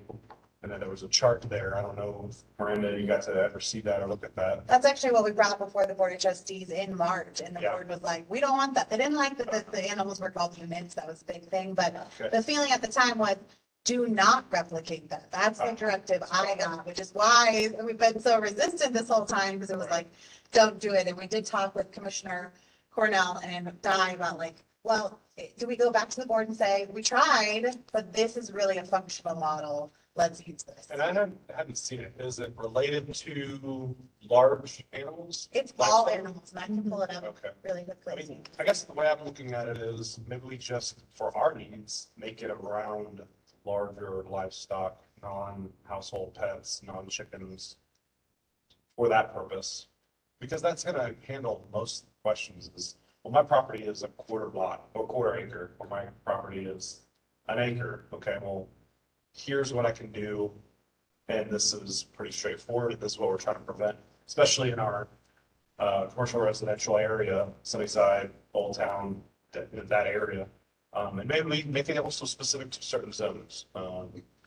That, I think once we start dictating, how many pets on a property, household pets, once we start dictating like, it's hard to say, should we be determining whether someone is home long enough, and are providing their own, people checking in on their pets. It's hard to say because again, enforcement and, I don't know, I guess thematically, that's kind of where I'm at is I'd love to see the more,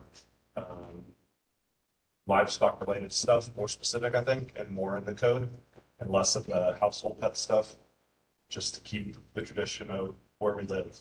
Pets are off leash, pets are coming and going with hikers and visitors and that kind of thing. Yeah, I guess that's kind of my theme. And so Commissioner Burberry, you really can't see this very well, but I can send it. So what it is it's units, and then the units are tied to how many acres you need. So it does not talk about domestic animals in the units, but then on page 2, it also references the 4. And just a clarification on the domestic, the 4 really came into anything over 4 was then a kennel operation. And so then you're talking business licenses and all these different things. And so that's why that 4 became a trigger. It could be removed, but then I think there has to be a threshold about what is considered a boarding house or a kennel or those types of things. Like when have you then brought in too many domestic animals that now we're looking at a business licensing situation. So we will need clarification there, but this is what we share with the board. This is what was brought forward by the residents who were concerned. And this is kind of the direction was like, don't do this. And so they were like, okay, like, what does that mean? And then Cynthia and I were just like spinning our wheels of how do we not do this, but then get the same outcome? And again, some of that conversation is, thanks, we tried, but this is the right thing. I'd like to go to Tom, if we could, to maybe get a little bit of input. You want to- I just want to comment just about this. So, because I've looked into this. So to me, the issue here is that, when we looked at the Boulder County, they actually have 2 zonings. And there's the rural residential, which goes up to lots of 35 acres. So you're talking Boulder County. Then you have suburban residential, which is very defined areas near 9-1 and IG. And there, the standard there is identical to Nederland. You're allowed to have 5 chickens, 2 beehives, and if you have a half acre per pasture, a horse. And that's it. So the idea that we should go into looking at and evaluating Boulder County, fair, but understand, we're talking rural residential, we're talking 35 acres. How you get into, okay, these animals. So that's why I just wanted to clarify. So suburban residential is what I feel we should be looking at when we compare. That makes sense. Tom, could you comment from the board's perspective, exactly where the board sort of thinks that this keeping animals ordinance is going or should go? Well, I'll comment first on what Roger just said. I agree 100%. I think that they should line up. Frankly, from the board's perspective, we looked at this so long ago that I think if you shook somebody and said, tell me about the animal ordinance, they forgot it. Well, I do just want to, if I can piggyback off of this, only 2 out of 7 were on the board in March of 2022. We've got 5 new ones. So Mayor Billy wrote an email today saying, he wonders if we're even going the right direction. I couldn't tell you. The board today could feel very differently than the board that gave us the original direction. I misunderstood. I thought the new board discussed This is the March 2022 board that said, don't do that, do something else. But then to Roger's point, that's really unfortunately stalled in terms of where they're. That's why Roger was contacting the board members to get input. Okay. Exactly. So, has there been no discussion, Tom, at the board at this point? Nothing since, and I didn't come in until April. After this, I was attending, but sitting on the other side of the table.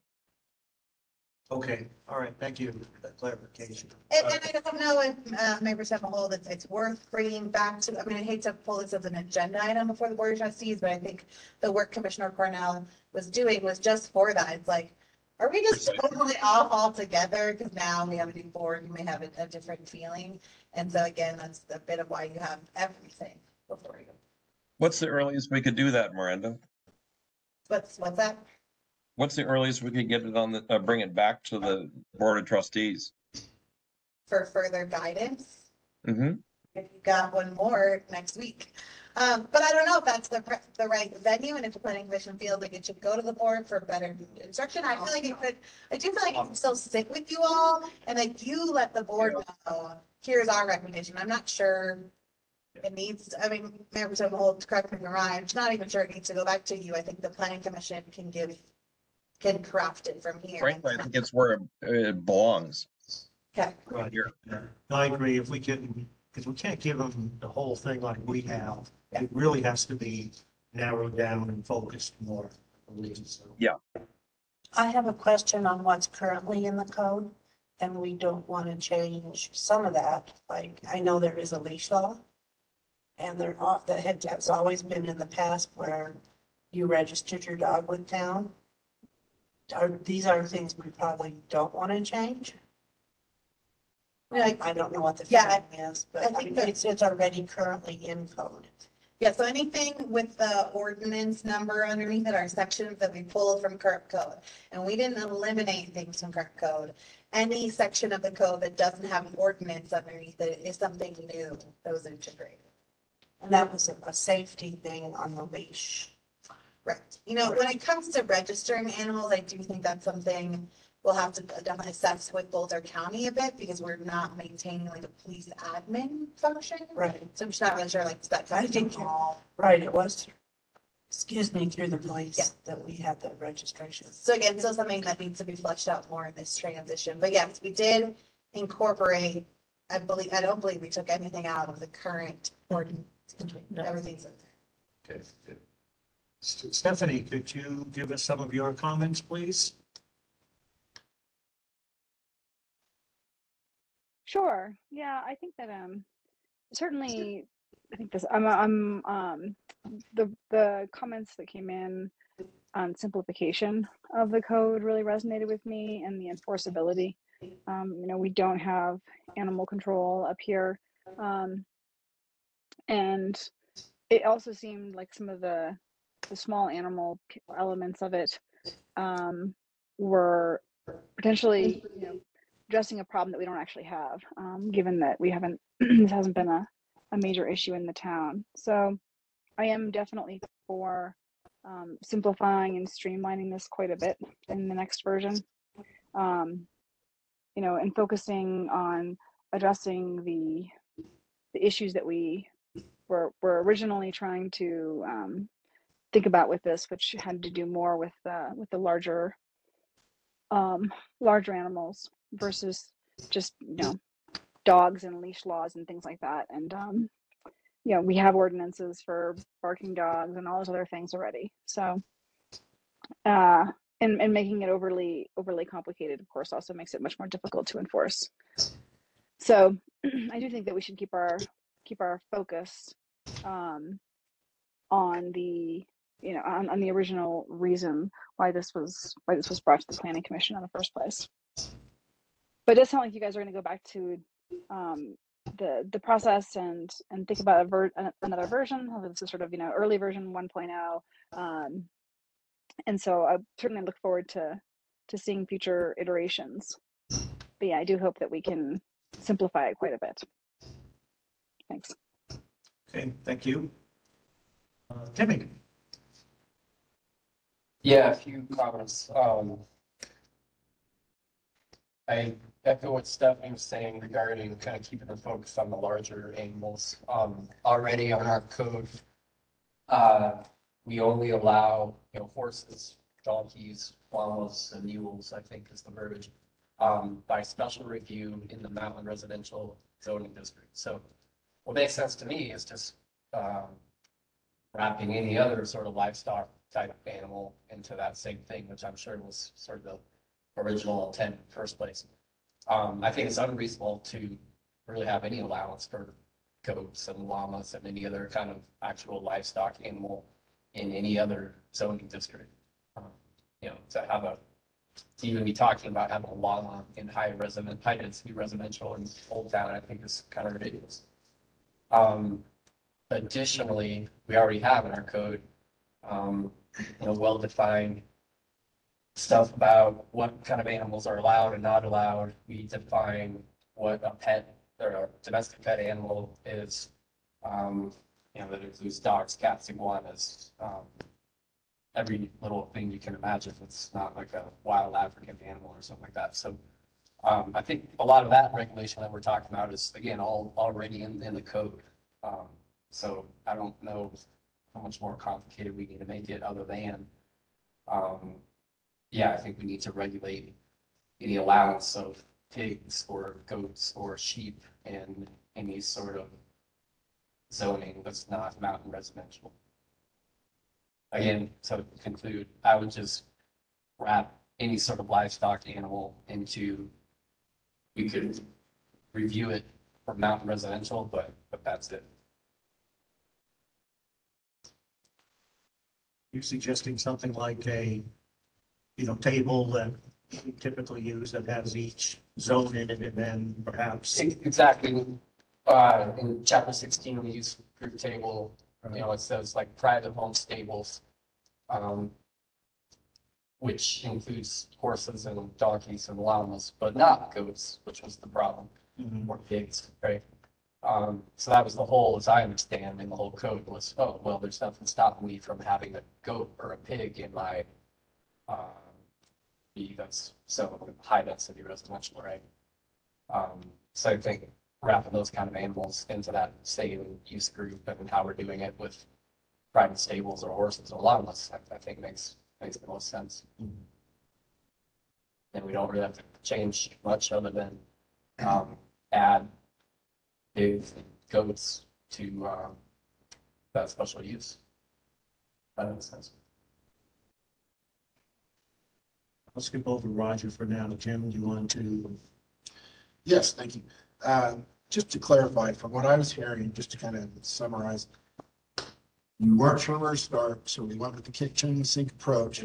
We pulled everything we could find in like communities and put it into this and presented it saying, let's figure out what kind of direction, which one pull out of there and where we want to go, right? And so far, we're hearing there's a lot more in here than what we need. Yep. Okay. I will say that to include even these use group tables for the number of animals, that's all. These are just something you pulled from somewhere else, and that those can be determined are still to be determined. Absolutely, yes. Okay, so people online who have more than 4 cats and dogs in your house, don't worry about it. We're not sending the police to impound your animals. I heard what Commissioner Blanchard said about the SRU done by staff, and I thought that if they were to do an admin SRU for certain things, and you said that you would notify all the neighbors within a 300-foot radius, and then would they then be allowed to give you input if that was approved there, that process? Correct. Yes. And maybe I could just clarify. So obviously our recent situation that kind of brought us here, that's not in code now, and the way in which we obviously defaulted way back to state statute, which is why we determined these animals were allowed, because it wasn't clear in code. So we're going to default to state statute where yes, it is. But under this, we are saying absolutely we want to give the public an opportunity. But we also were mindful that, like, is this really a planning commission Or is this something that could be handled administratively? Unless someone filed a complaint concerned about us issuing a license, then I guess there has to be another level in which now this is reviewed because it is larger than an administrative black and white decision because there is now opposition. Well, and I wondered if that was exactly where I was going, if there couldn't be something in there that triggers a larger SRU process, i.e., neighbors coming out, the input is the neighbors are like, no, yeah, I don't want it. And then you set the staff up for potential, well, we think that it meets the requirement and we're going to allow it. So maybe we could shape it in such a way that if there is opposition, I guess maybe that could be it, any opposition to that, then there's a process where that could come along further. Yeah, and maybe just really quickly, the SRU doesn't speak to that, but we actually did kind of view it like liquor, like you only hold a public hearing for liquor if there are complaints. And it would be very similar in nature of like, that's a triggering of, okay, now there needs to be a hearing.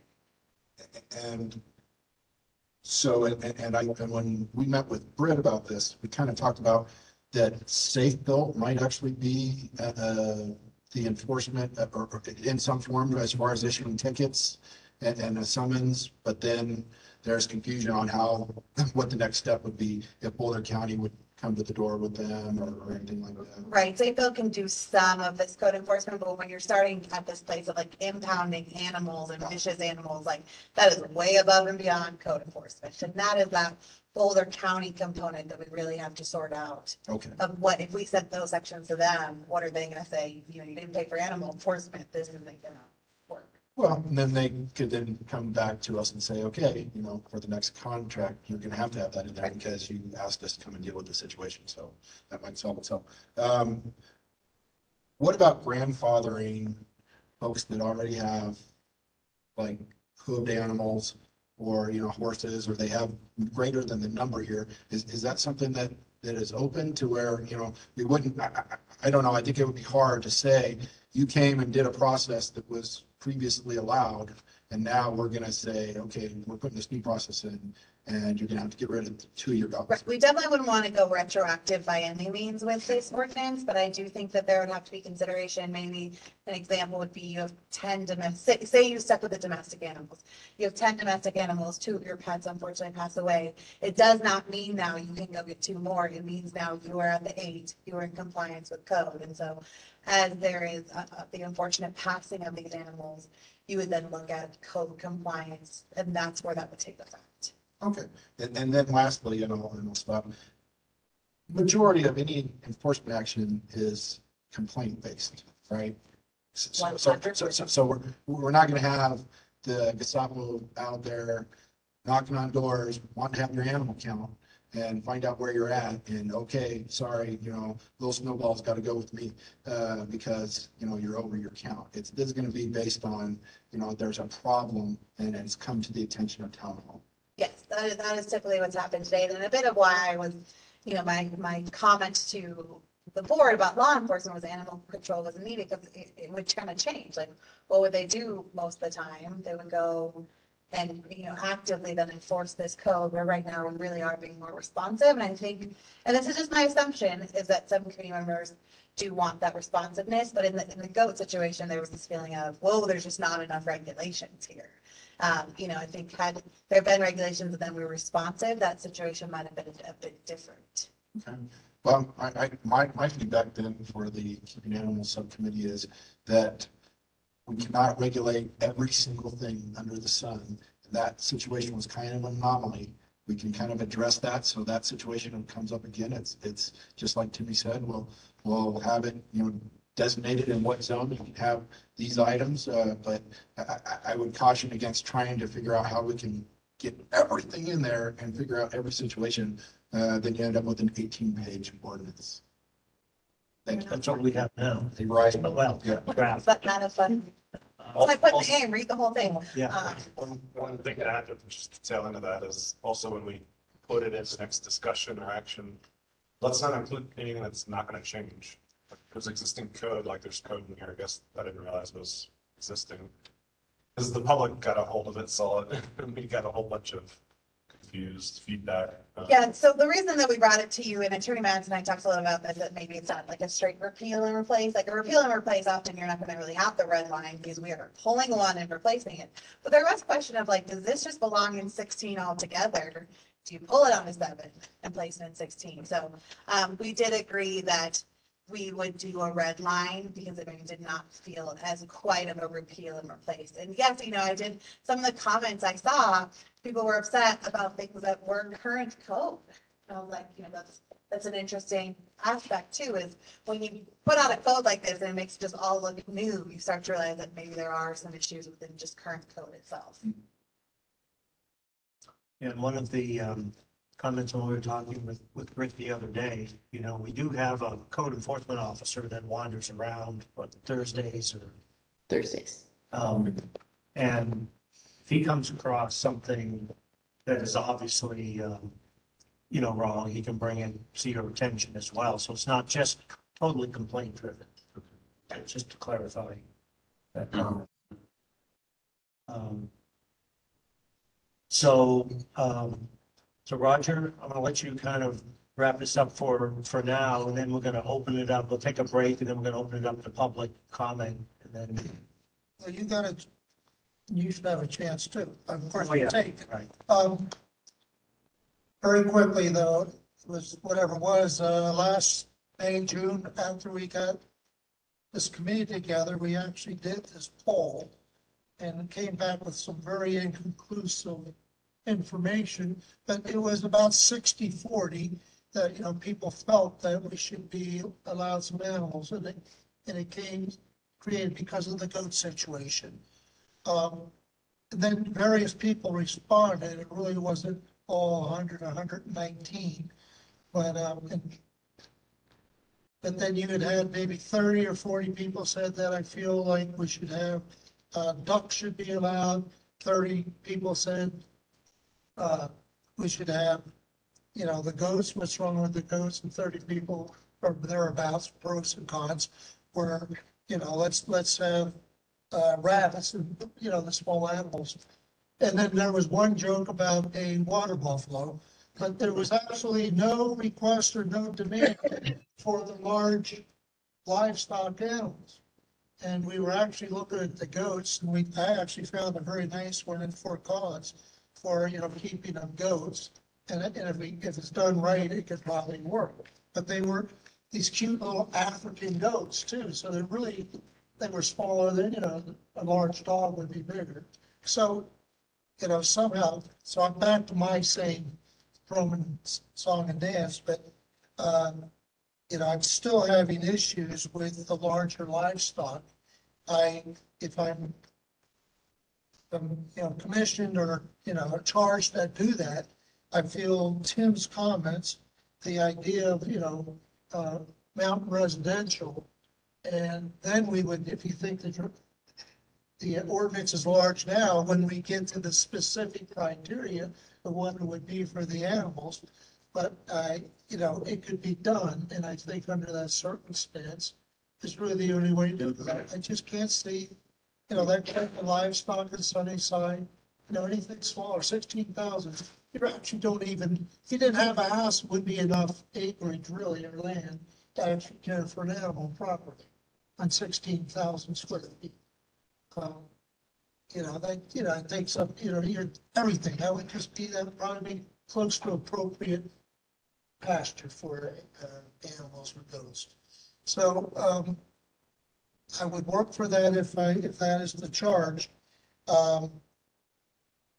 And I think that's, should be the criteria of doing it, but somehow how we got there, that would be fine, but I think that's what we need to do, and it needs to be then we need to work on a very strict criteria for review. Or just have the ordinance so clear that staff doesn't even, they can monitor it, or, maybe go get the ordinance. But you should be able to make, if someone is allowed to have goats or some other, livestock animal in Mount Residential, we should be able to make the specific code enough that it's clear, how to do it. And really all they have to go is get the permit. it shouldn't even have to be a review or a public hearing. You always had that option. If people say there's a complaint, but that's what I would visualize, that you would be able to get the code and the clarity of, what size corral, how far from property lines, all those things can be written in the code, so it can be, it can be done. I can't imagine doing it less than that, but I still would like clarity. I think we need to actually say which specific animals are allowed, and have that down, and the other ones aren't. Otherwise, it goes on and on. So you know exactly which animals to plan for, and how do you protect them, and all those different things. Right. So I think that's it. I guess I stated very much how I feel about cows and hogs and pigs, but that's good. And water buffalo. Water buffaloes, okay. So my list was pretty much already covered. I grandfathering in, animal control officer, fence height. We drop into this as well. I think I was telling, Jim or Britt the other day that we had we've got a split rail fence that's probably about 5 feet, something like that, decorative thing. And this moose just jumped over it completely without even from a dead stock. So animals can, jump over, fences quite a bit. There was some issues with in the definition section about small animals and chickens and fowl and so forth. So those duplication, we have to clean that up. We have duplication and clean up. The use table that Tim brought up and asked him about, I think that's a great idea. I was going to bring that up as well. Code enforcement officer, the SRU, discuss who does that and what's the process. And then change chickens for zoning, but that goes back to that table. So that's essentially, and you covered the others we talked about.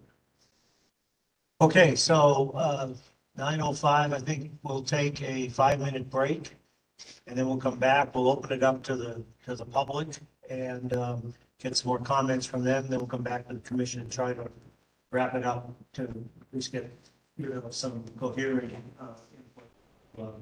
Make it 9:07. 07, okay, so. I think it's always quiet around the neighborhood. What's that? We have these here. Oh, I. Like. Okay. Here. I don't know if I have a pencil, but I think There's what? Well, just to make some notes, I'll be done with it. no, I mean, I have a pen. Is That that is a pen? great, Okay. yeah. I want to remember to catch on what everybody's saying. So you worked on this too? Just because, direction from our board, so it's like, then you think about it, like, oh, yeah, like somebody had. Right. This versus that, and then there was also like, So what's there now? we also, Solar? I was trying to get in the community. Various cases. I'm taking care of those, like, there's properties I know that have attention, but no one's going anywhere, it's fine. Have you ever seen it? I actually used to work on a big farm. Oh, really? Yeah, because I, we're 100, this is like, they're stinky, I'm like, they're actually really not that. Yeah, there's some of them, like, there were certain ones where I'd have to go feed them or put their meds in, and you would run it, so it's just possible to shut the gate behind when you got your few. But they are pretty scary. But even I mean, I now, posted it, but then I don't know even if you just want to. how fast one thing, but It's one thing. Yeah, that was my biggest thing, it's just like, I believe that there's just so many people that need so many things, like, sure, it's just sometimes. Not where you live. There's one, it's like, large animals, and like,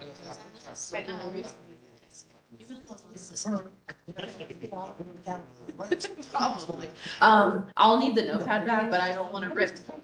It's okay. I would rather you have sufficient to like write it. So yeah, just take it and we can rip it out after and then just get the notebook back. I just want to know. Yeah, no, that's no problem. If you gotta draw. I just know it's a pain right on that thing. I think right now, can be helpful. And if you want to close them up? Let's talk about, daughter's dog. in chapter 16. Yeah. It's just, he's a golden retriever. Yes, responsible. Wow. And he has always had a lot of this. She'll page him. Them things. A few months anyway. Yeah. Understand that. Hey, all right, thanks. So How are you, you're Linda? going to speak? Yeah, I'm gonna try to, I mean, I think everybody made really good points. I think your point about the predator magnet, I mean, some people had some coats up on 128, and we had this big coyote that used to come around, come up people. That thing would just go up and down the fence, up and down, up and down. Yeah. And I think that people, you know, what scares me, especially when I'm seeing some of the stuff, is it's not how big your place is. In New York City, where I drove a horse cab, they get It's 30 talking about somewhere in horses chapter and a 16 3-story that also barn, addresses there's use. no pasture. About the no animals, do you know what that It's is? just the. And I'm gonna try to private clarify stable. with Jim, So private because stables on Alicia, non-residential only. and then the whole Because the private thing, stables means donkeys, there are no other reference to donkeys anywhere, so. mountain residential,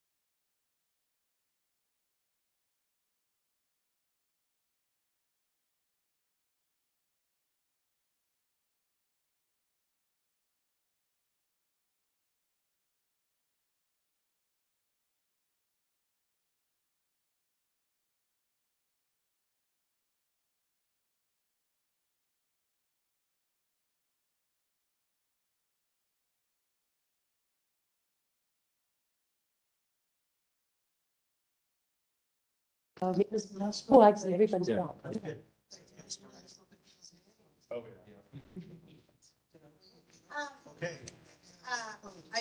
I noted that we, so not that we got track. Thank you. Really that we left on, there was a note of just identifying yourself, because those online, there's newer voices in the room, and so those online would appreciate if people could identify themselves and voice. Okay, that's a good point. Okay, are we recording? Yes. Turned on? Okay. So at this point, I want to open up the discussion to the public, and we'll start with our people in residence here. May, if you'd like to come forward and speak for 3 minutes and just name and address, you know the drill. Thanks, Steve. Please, your mic on. Just press the button. There'll be a green light. The green light. No, I don't see it. This button? Yep, there you go. Boy, that's a sensitive button. Thank you, Steve. Thank you all for being here and for your very good discussion tonight, I think. I'm reassured. I understand, when I did radio reporting, I always did the same thing. I'd drop everything into a file and then you pare it down. I think we should have started with our original ordinance. That's how I did my file. And then drop everything down. And I think once you get the pieces that you want to put in to the old ordinance, as much as possible, I think you want to do that. And I think that the more you can do that, the less blowback you're going to get from people that you're changing everything. You know, the dog ordinance, my daughter Elizabeth, a lot of you know her as a postal worker. She's running mail out of Lyons now, and she said there's a woman in Lyons that was telling her they just did a revamp of their dog ordinance, and her old blind dog doesn't wear a leash in the yard or when she walks it. Her neighbor's been taking pictures of it, and she's got $400 worth of fines now. So I'm glad we don't have an interest in making this as a moneymaker. I want to really quickly agree with Linda. The predator magnet issue is really important, I think. I have seen them stalking goats up on 128, and the coyotes just run up and down the fence. If you don't have the fencing right, you're just asking for kills in your neighborhood, and then it just goes on from there. Chris, I agree with everything you said. Just want to add that my cat thinks he's a dog. And there's about 6 cats that we have hours in the neighborhood. Everybody knows the cats all get along. There's no uncut males. That works just fine. I think the question of where you're going to allow it in terms of zoning is really important. I think Big Springs is the only place, and maybe Sunnyside and my neighborhood in Dyer's Edition, where people might feel like I have an acre, I have enough room. And as I was saying to some of the other people, where you keep your horse and where you take the horse to pasture doesn't necessarily have to be the same thing. So I would just like to ask that you definitely grandfather my 2. I know if I die, my daughter's probably going to move in and she's going to want to keep horses too. We've kind of got that down. We have a 1 acre pasture. So at one point we qualified for a 3-horse permit. Jim Reese is nodding his head. He confirmed that with Alicia earlier today. So thank you very much for your very courteous reading of all the comments you've gotten. Thank you. Thank you, May. And if you have any other comments, I know she did submit an email, but if you have something else to add, at least send it in, because that gives the committee, hard copy to review. Thank you. Do we have anyone online? Kathy Jabay. Okay. Go ahead, Kathy. Are you online? You know the drill. Name, address, 3 minutes. Is it my turn? It is your turn. Before I take turn. Before I take my turn, I'm going to ask the board members, before you speak, can you please identify who you are when you speak? Because I'm watching on my computer and the camera doesn't cover the whole board, nor can I even identify who's who. And when I posted in the chat who's speaking, instead of Miranda telling me who's speaking, she deleted the chat altogether. So if everyone can just try to identify themselves before they speak, it'd be really helpful for the people online. Okay, Kathleen Chipai, 32-year resident, 20-year business owner. First, I never saw a public notice of the subcommittee meetings or any documentation of what occurred, who attended, or who's on the board. The last board, aside from Julian, didn't think it was urgent or that changes needed to be made to the code. Apparently, staff is trying for a different result, and I hope the BOT puts an end to moving any of this forward. Second, none of the proposed language additions or repeals were identified as such with capital letters or lines through. I decided not to waste my time comparing the Muni Code language word for word to figure out what the heck was going on, because the AIM said, read the whole thing, there's changes throughout. Third, exactly how many residents requested these changes and based on what actual problems? To me, this is yet another needless code change. It seems to be rooted in people with control issues, and this is about the people who wrongfully, they complained that goats were being abused, and then when the authority came up and said they weren't being abused, that should have been the end of it. So we learned in the discussions about the hiring the Boulder County Sheriff that staff had only needed to call animal control assistance 1 or 2 times, and tonight Miranda once since she arrived 4 years ago. My guess is that one call was over the goats, and that ended up being moot because they weren't abusing their animals. We learned that the animal enforcement officer would cost $26,000 a year, and I don't understand why we're wasting any time repealing and replacing any of this section of the code. A year ago, a neighbor thought another neighbor was mistreating goats. The accusation was shared with the proper authority in Boulder, who came and inspected the situation and deemed it humane and lawful. No one was abusing any animals and no one was breaking any law. The outcome didn't sit well with the complainant and possibly 2 to 3 of her friends, and they showed up at 2 to 3 board meetings asking that the code be changed to regulate the keeping of animals more than the county does. And at one of those meetings, someone complained because Jen Feinloven and staff said that there was no legal means in the code to force or ticket people for letting their dogs bark outside all night long. Apparently, even our marshal, who swore to uphold the code, never read the code, because Section 7-35 section or letter L says barking, yelping, howling, or mewling by canine or feline is prohibited. And Section 1-72 allows for fines of up to $2,650 per day.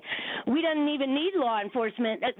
Somebody just needed to call and complain, maybe record the barking, and turn them in, and the town administrator should be enforcing this. And if anything in this chapter is changed in this section of the code, everyone who owns any of these animals is grandfathered in, just like the dead guy ordinance was grandfathered, a dead body. And Roger concerns me when I hear him repeat things like, we should write a code that says what animals are allowed, and if we don't include your animal, it's not allowed. That is not how legal language works. That's how codes end up confusing and worthless, okay? We abide by the law. You can't say only these animals are allowed and anything we didn't mention is illegal. That's just outrageous. Just pollutes the code further. And again, I hope Jen Madsen isn't going to spend much time, and the town taxpayers aren't going to spend much money for reviewing any of this language. It's unnecessary. Thank you. Okay, who else do we have from the public? Thank you, Catherine. Since their hand raised, but there are 2 other members. Anyone else wish to speak? This is Steve. Hello, can you hear me? Hello? Who's this? This is Angela Severs. I live on West 4th Street. Okay. Go ahead. I'd like to bring up a few concerns that I have about the draft ordinance. First of all, I am an animal keeper and I am also a pet owner. And I am also a neighbor of the issue of the goats. So I've been involved from the very beginning. And I think you guys should probably listen to some of what Kathleen Chiprai mentioned, because a lot of it is actually factual. Second of all, I do want to point out that keeping animals, there's a difference between pets and keeping animals as livestock. So I want to make sure that that is clarified if there is changes to any ordinance whatsoever. When we keep animals as livestock, they are often treated differently than household pets. For example, when we keep chickens, which I have chickens, if my chicken gets injured, I have to kill that chicken because it cannot survive, other than if I do something dramatic to take care of it. That is just the nature of taking care of chickens, and I apologize to the vegans and the vegetarians out there, but that's just the way of keeping animals. So in the code that's been presented, there's a section that says you cannot slaughter animals. There's a lifestyle to keeping animals that are not pets, and I don't believe that is being addressed in this draft. I think it's important to speak with people who keep animals so that you guys can better understand what the lifestyle factors are around keeping animals. There are major holes in what's in the draft right now that do not speak to the regular upkeep and maintenance of animals for livestock purposes. And those are purposes that keep animals healthy, that keep your spaces clean, that keep it regenerative, that keep it sustainable. That points to my last concern, which is that nobody on the board or in this entire ordinance, this draft ordinance, has spoken to the sustainability factors of keeping animals for food purposes. And that's a big portion of lifestyle. It's important to include that because there are people who use their animals to produce food and to feed their families. And if I personally didn't have that opportunity, I would have to change my lifestyle. And I don't think that it's right to put this new draft ordinance on the people who are actually living their lifestyle to be forced to change that lifestyle, even though everything that they're doing is appropriate to the upkeep and maintenance of taking care of animals. So those are two main issues that I would like for the board to address: the lifestyle, how people who are currently using animals to feed themselves to live sustainably, and also for sustainability purposes, how does this actually touch on Envision 2030 and Envision 2020? Where are we seeing sustainability measures being put in place in this draft ordinance? I don't see any right now, and I would like to see some. Thank you. Thank you. And did you submit any written comments or an email? No, I did not. Okay. It would be helpful if perhaps you could bring up those 2 points and send that in. And I mean, we have it on. Sure. But it would be good to have that for the committee. I will. Thank you Thank very much. Okay. Anyone else raise their hand? No? Nope. Okay, well, with that, we'll close the public input portion of the discussion, bring it back to the planning commission.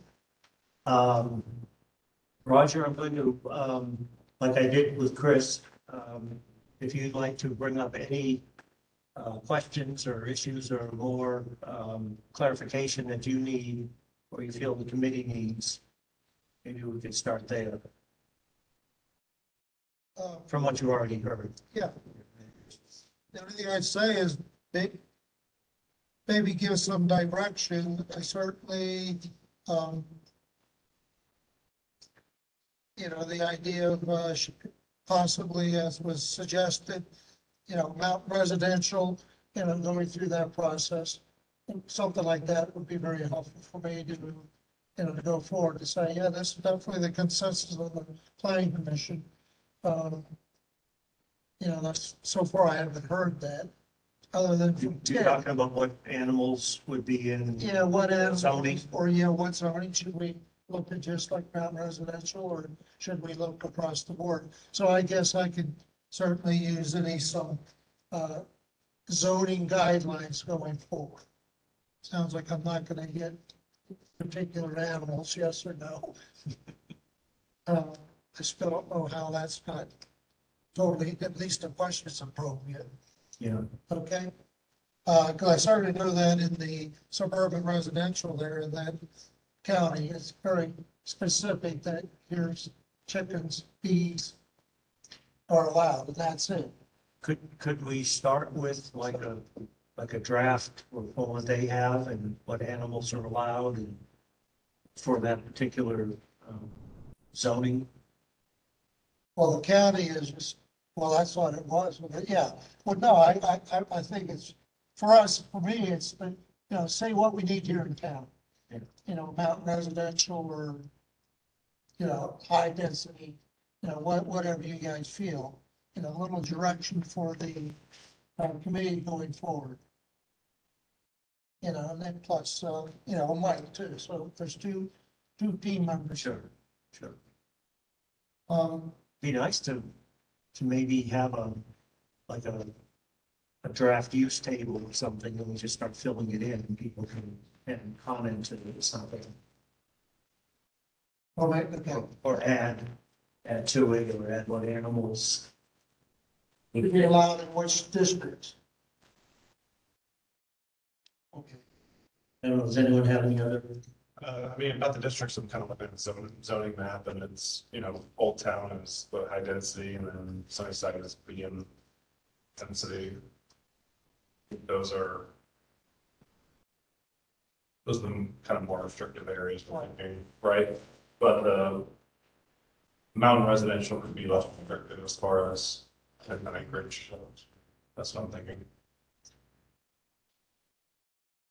I mean, you've got material already in what you've collected to be able to, you know, identify how much space is needed and use that as a starting point for the different zoning districts. Well, okay, I see what you're saying. Yeah. But well, certainly the smaller animals are totally different. You know, a hen house. Right. Is 20 square feet. Fine, that goes across the board. Right. Well, no, yes, what I talked about with Tim's example was, we're talking larger, close to what livestock, which, okay.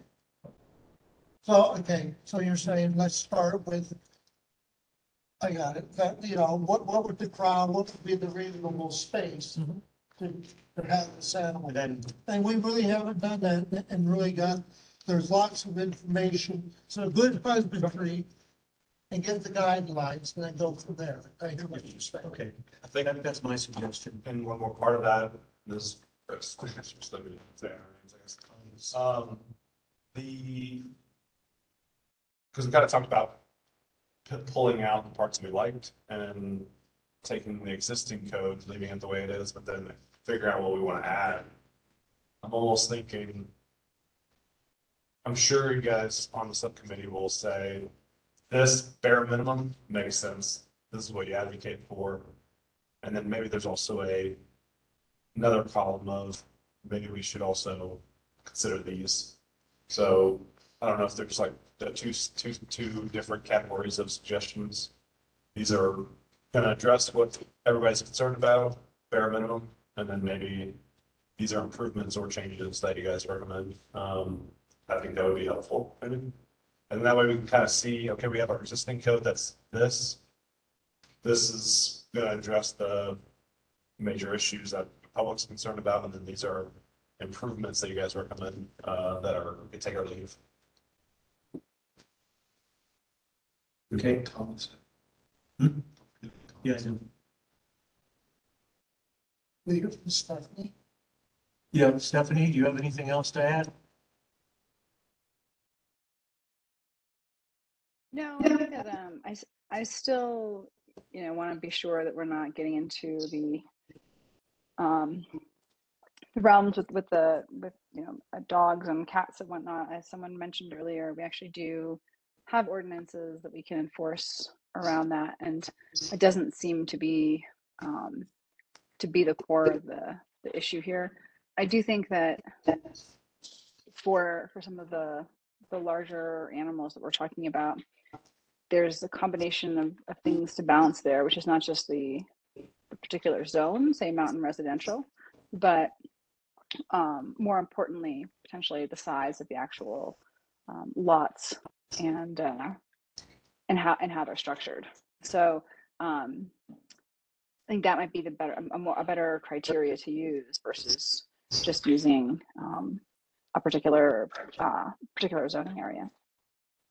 But I do look forward to seeing the next version. It sounds like you guys have your work cut out for you. So good luck, and thanks for getting it this far. Okay, thank you. Tom, do you want to say anything from your perspective, from what you've heard? No, I hadn't thought about Angie Sieber's comment until she brought it up. I'm glad she did. But there's a ferocious amount of homework that went into this, and I appreciate it. I guess is a lesson to me. I'll be really careful on saying anything flippant at the board of trustee level. Sure. Because it creates a lot of work. Okay. Thank you. Anyone else? Linda, anything else to add?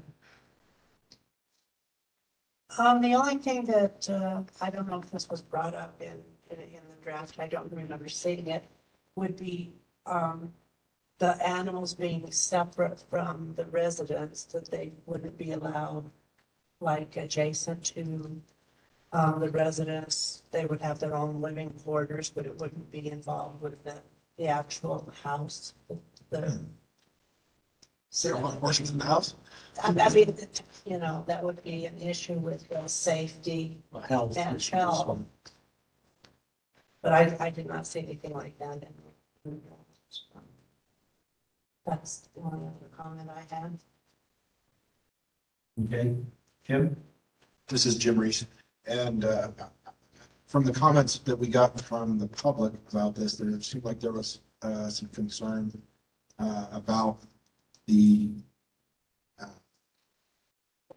where they come and they impound, that's the word I'm thinking of, the impoundment process, and how will that work, and where will the animals go, and again, this was in, let's throw everything in that we can find in other communities kind of effort here, and then start paring it down. But I just wanted to double check with Miranda.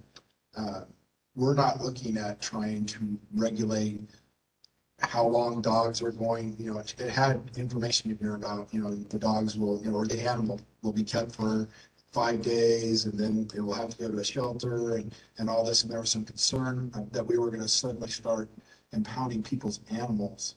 And I just kind of wanted to, one, be sure that, is this something we're going to try and develop, because we don't really have the capability within our town to do it, and two, you know, did you want to allay the public's fears that somebody's going to be, you know, taking your animals if you can't get to them within 5 days?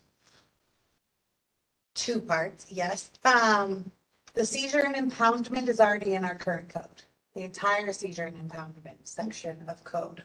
And so there was no change to that, to the 5 days and some of that stuff. That is current Maryland municipal code. So that's why it was very fascinating to see some of this, because it was like, well, that's what code is now. To your point, it is that law enforcement component that we can't necessarily keep with language like this, because we don't know what our future law enforcement can and cannot do at this level. So this is yet another section, I think, anywhere you're looking at that animal control division or any reference to that, those we're gonna have to take a deeper look at. But this, I do just want to know, this actually is in our current code. Well then, this is Jim Reese again. I would then echo what was said by Chris, that it would be excellent, very, very helpful to see maybe the existing code, and like we had in one of the earlier ones where it had everything, the changes in all caps and strikeouts, so we can see exactly what we're looking at possibly adding or taking away. Because, I mean, if it's in the existing code and it hasn't been a problem up to now, I don't know that we want to change it where Or I don't know. I mean, I'm not on this animal subcommittee. Maybe you guys do want to change it, but I would think that if it's already in there, we want to keep what's existing and then add whatever we need to address the problem that we had last year. That's all I have. Thank you. Or at least let you know, so you can read and review. If it's, Right, yeah, that would make it easier to, this is Steve, be easier to review it.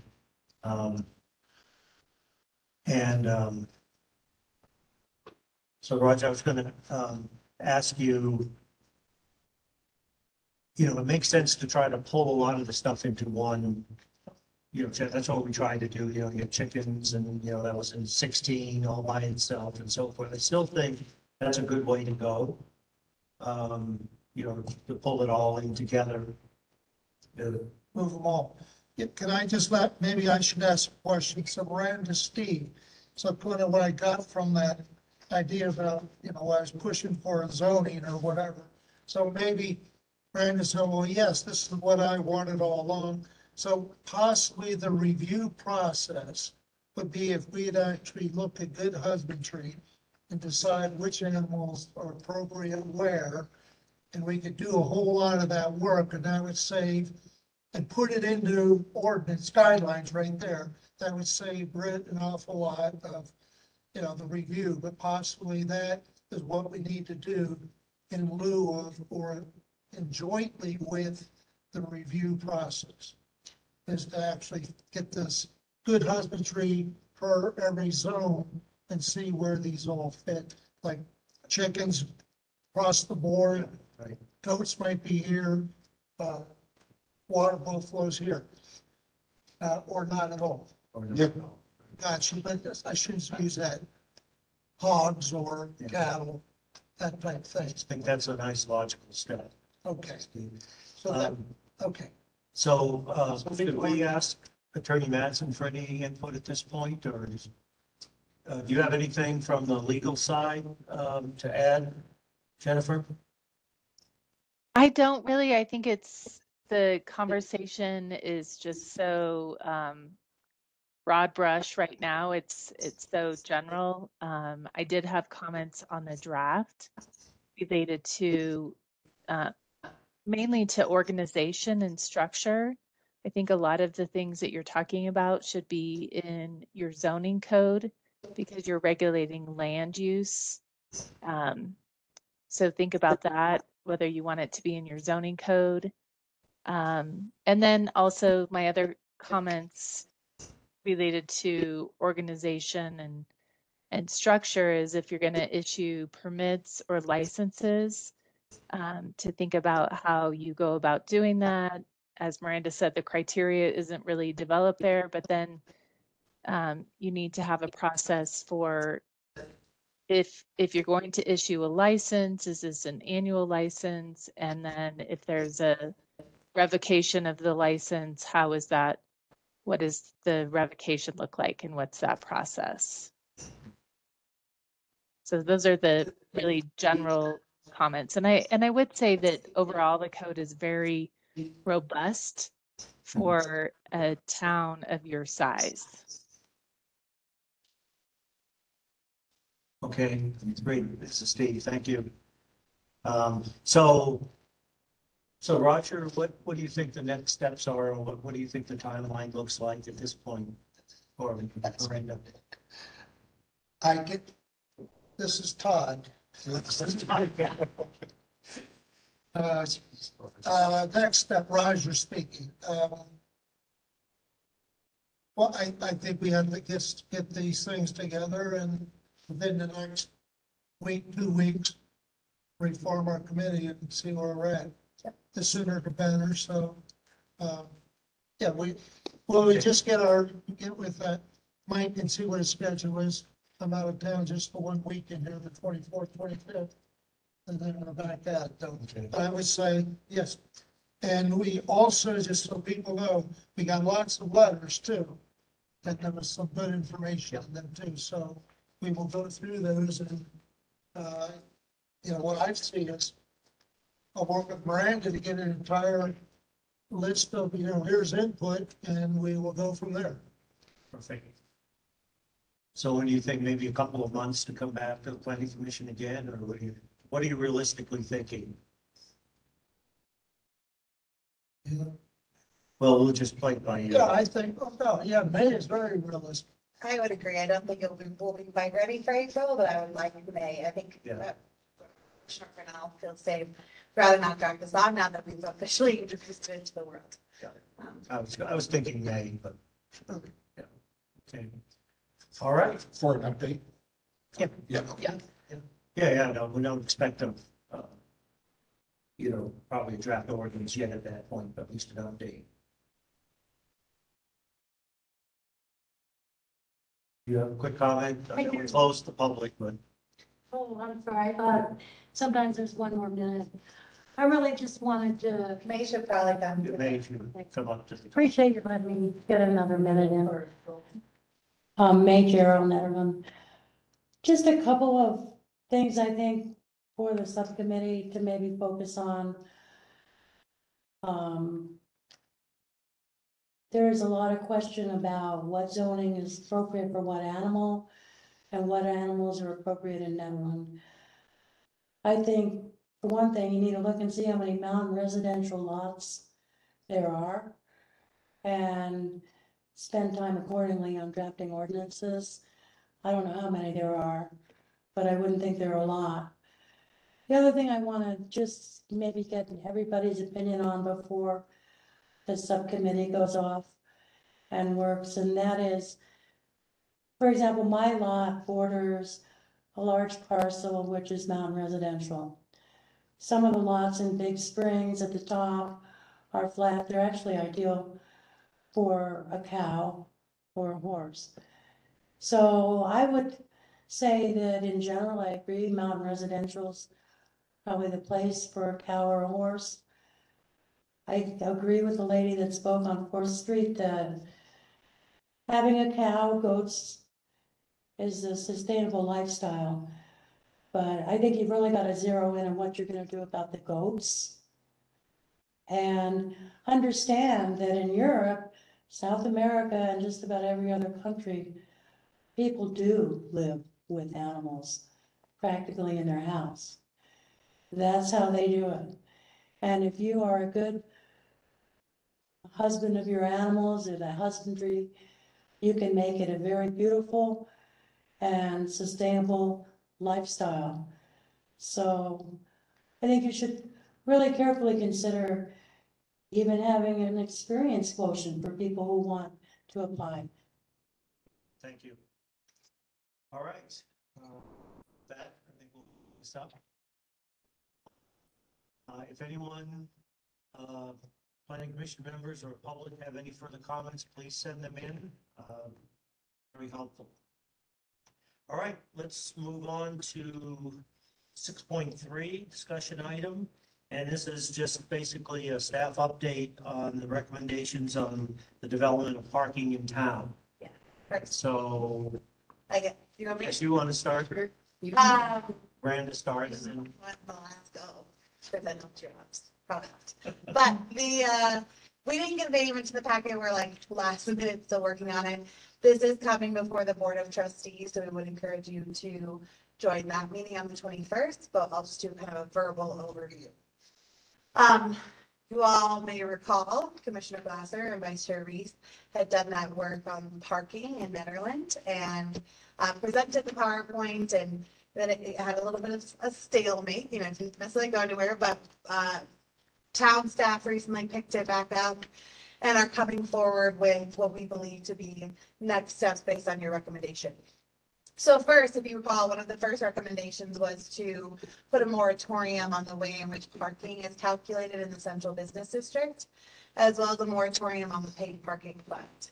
The moratorium is set to expire in October, and we are recommending that it be continued for another 6 months. 6 months, yeah.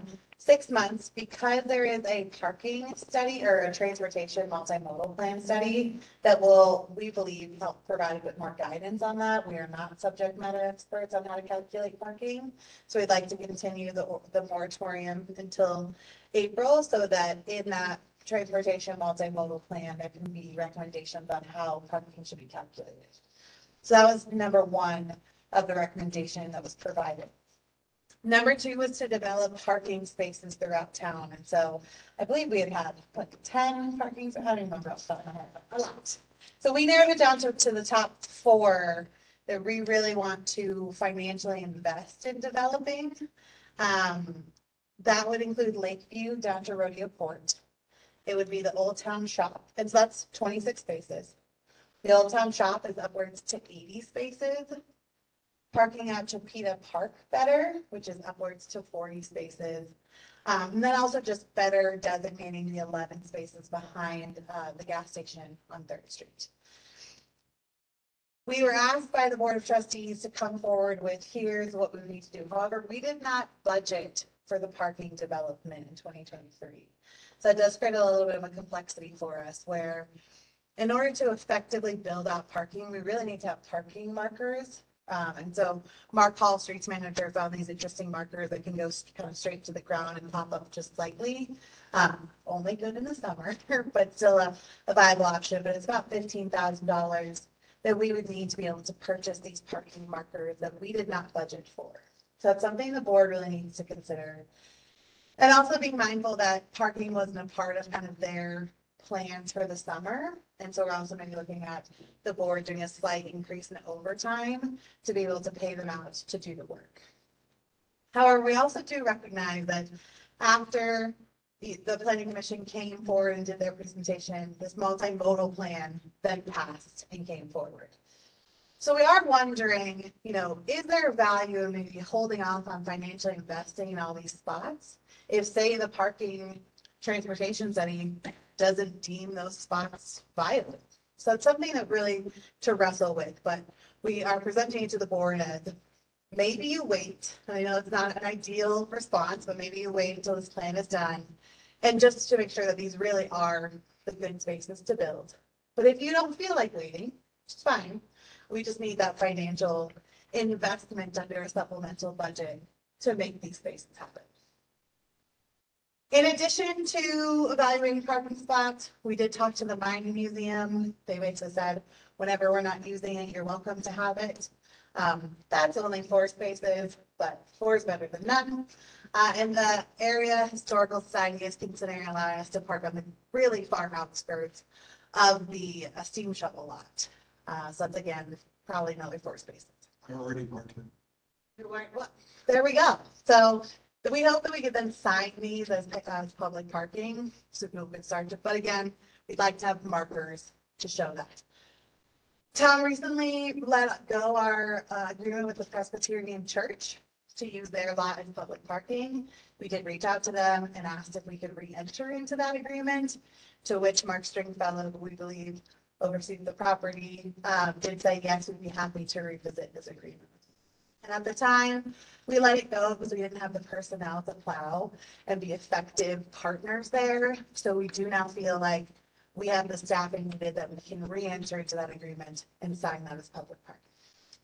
Randy, do you mind if I add something? Yes, please. I'm on the leadership team at the Presbyterian Church, and the only part of that agreement contract was public use at any time except for Sunday morning in exchange for help with plowing the parking lot from the town. There's no financial, cost or anything other than, the staff. Right. So that was really, Chris Peltier was here at the time and we were like, oh, do we renew? And we're just really struggling with keeping and maintaining a team. And now that almost every department is fully staffed, it actually Parks handles the parking lots. The Parks team is very solid and they felt like, yes, they can enter right into this. So that's great. We also called RTD finally. And RTD said, sure, you can build a parking garage on our lot, but at your expense. They said the ridership is not high enough for it to be worth their expense, but we are more than welcome to. However, a parking garage costs $25,000 a space. So even if you made it just another level, 2-story parking garage, we're looking at $4 million. Again, another however is that there is funding out there for these types of projects under Dr. Cog. So I'm hoping to talk to them before this goes before the board. The parking garage has not been loved or hated necessarily. I think people are pretty neutral and just wondered if it could ever be. RTD really felt like you can do whatever, you can expand our lot. You know, we don't want to go into the hill and take away the sledding hill, but they said like, do whatever you want at your cost. So that's a great movement, at least. And obviously a parking garage would help because it's about 160 spaces if we can make a parking garage happen. You want to go over paid parking since that's your jam? Sure. So, I was kind of tasked with looking into paid parking for the town. I really reached out to 4, companies that seem to be well known within the state, nationally, globally, and town staff, me, is really pushing for. I found a company that is specifically, due to our lack of experience, would take on the enforcement website. They have a 24/7 local call center that's located in Breckenridge, which I think is huge. And it is a revenue split, so they really kind of take care of it and allow you to take on more as you have more time. Idaho Springs uses it. I think it's, there's a couple of different cities and smaller towns, but Idaho Springs is most common to us. They had great things to say about it. And they're actually going to be presenting at the board meeting on Tuesday. There was 3 to 4 different companies I also looked into, like Park Mobile, Park Box, and all just come with higher fees and really puts town staff at kind of taking on that project.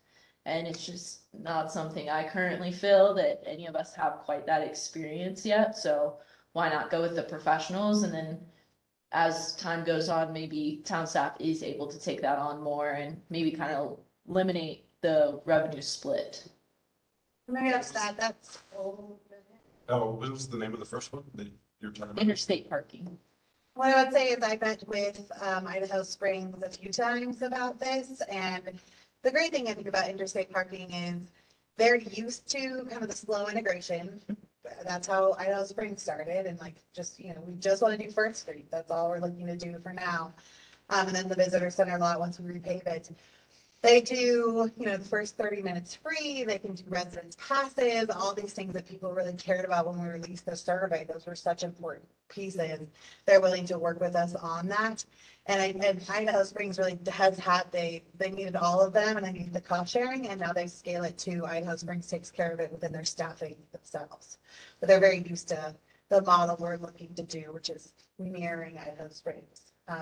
The board already budgeted for paid parking, so there's nothing to stop us from moving full steam ahead. We're basically just asking the board for the green light to begin contract negotiations with interstate parking. And that's our parking update. Okay, this is Steve. I have a question. Who does the parking for Estes Park? I mean, did you talk with them at all, or? I didn't talk to Estes Park. I want to say it's Park Mobile that I've personally used there, but I can't 100% confirm that. In most cases I found here, Park Mobile is the app to go to. I have that personally downloaded on my phone. Right. But I actually never got a representative to call me back from there. I know Idaho Springs used to previously use Park Mobile and they changed from them. So it's just, there was customer service issues, but I mean, definitely something I could find out, but I'm pretty positive it's Park Mobile. I think it's Park Mobile. Mhm. Okay, well, very good. Thank you very much. Good. So let's wrap up with unless there are any questions for staff on parking at this point. I think encourage everyone to listen in or maybe come to the board meeting, get more details and so forth. Okay, let's wrap up with the town staff report. Okay. Let me get it. So, what do we have? Fun. Lots of fun things happening. First things first, Netter Days. Netter Days is the town-sponsored event that is occurring the weekend on the 24th and 25th, and we encourage you all to go to check out our website. We have tons of incredible things happening like sledding events, a barnyard dance, a silent disco, a hot chocolate trail.